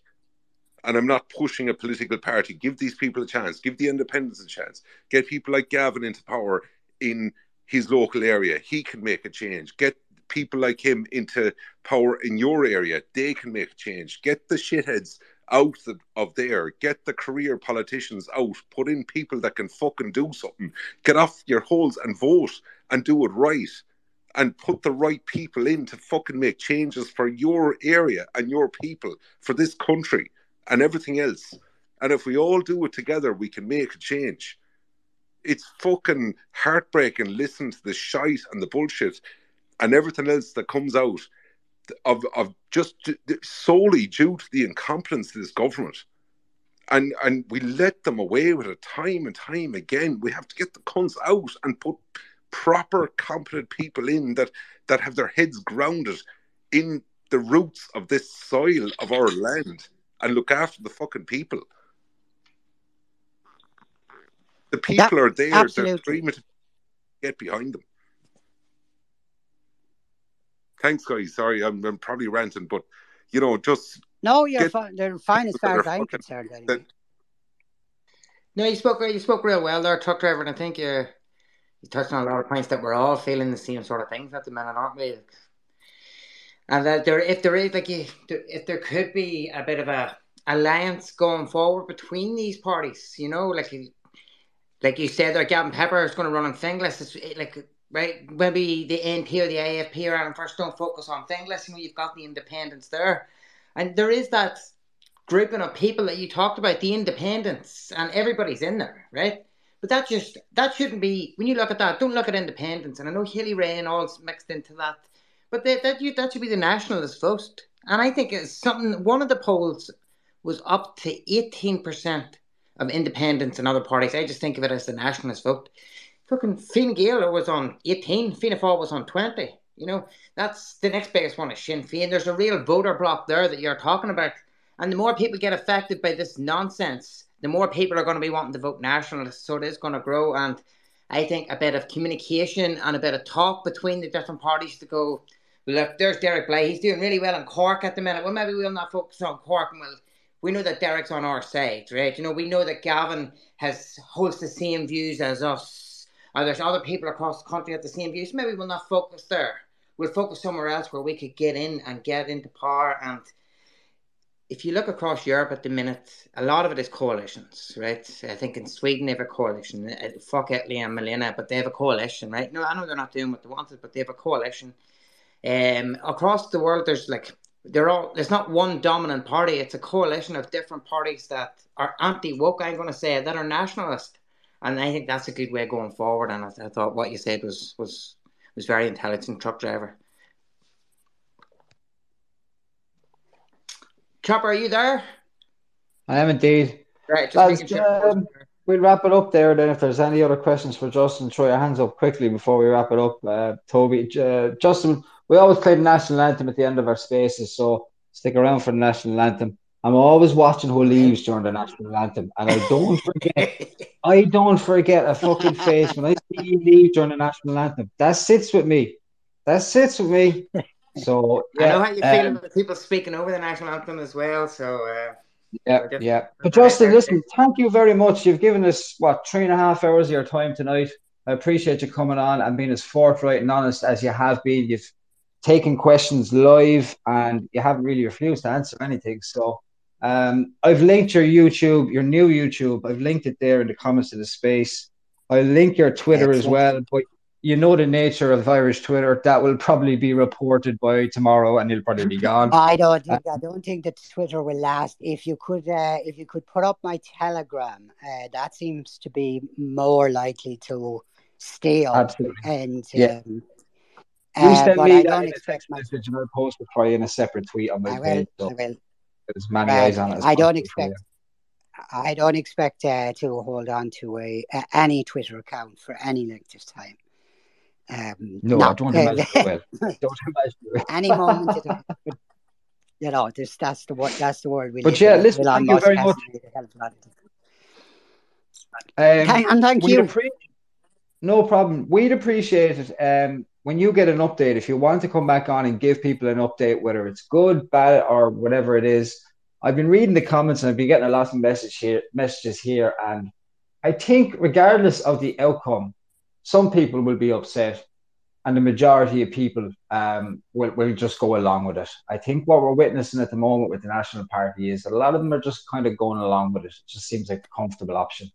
So on the wider scale, among the say that the cultural right, people appreciate you coming on and being as honest as you have here. I've got a lot of messages from a lot of, let me say, significant people throughout this interview where they're very impressed with the way you've spoken, and they're very impressed with the way you've talked about personal issues, and you've opened up and you've made yourself vulnerable. You've also taken the piss out of your own height, and it never hurts to a bit of self-deprecating humor always goes a long way. But listen, it's admirable that you've come on here. We've had our disagreements in the past, as we said. There's bigger things going on now at the moment. So yeah, come on, give me a shout when you have an update, and we'll bring you back on again, and we'll have another chat. Okay, excellent. I'll talk to you soon. God bless. Thanks Toby, very much. get that national anthem going, my friend. Yeah, as always, I'll do it anyway. Ireland is full. Ireland belongs to the Irish. Good night, folks, and thank you very much for tuning in.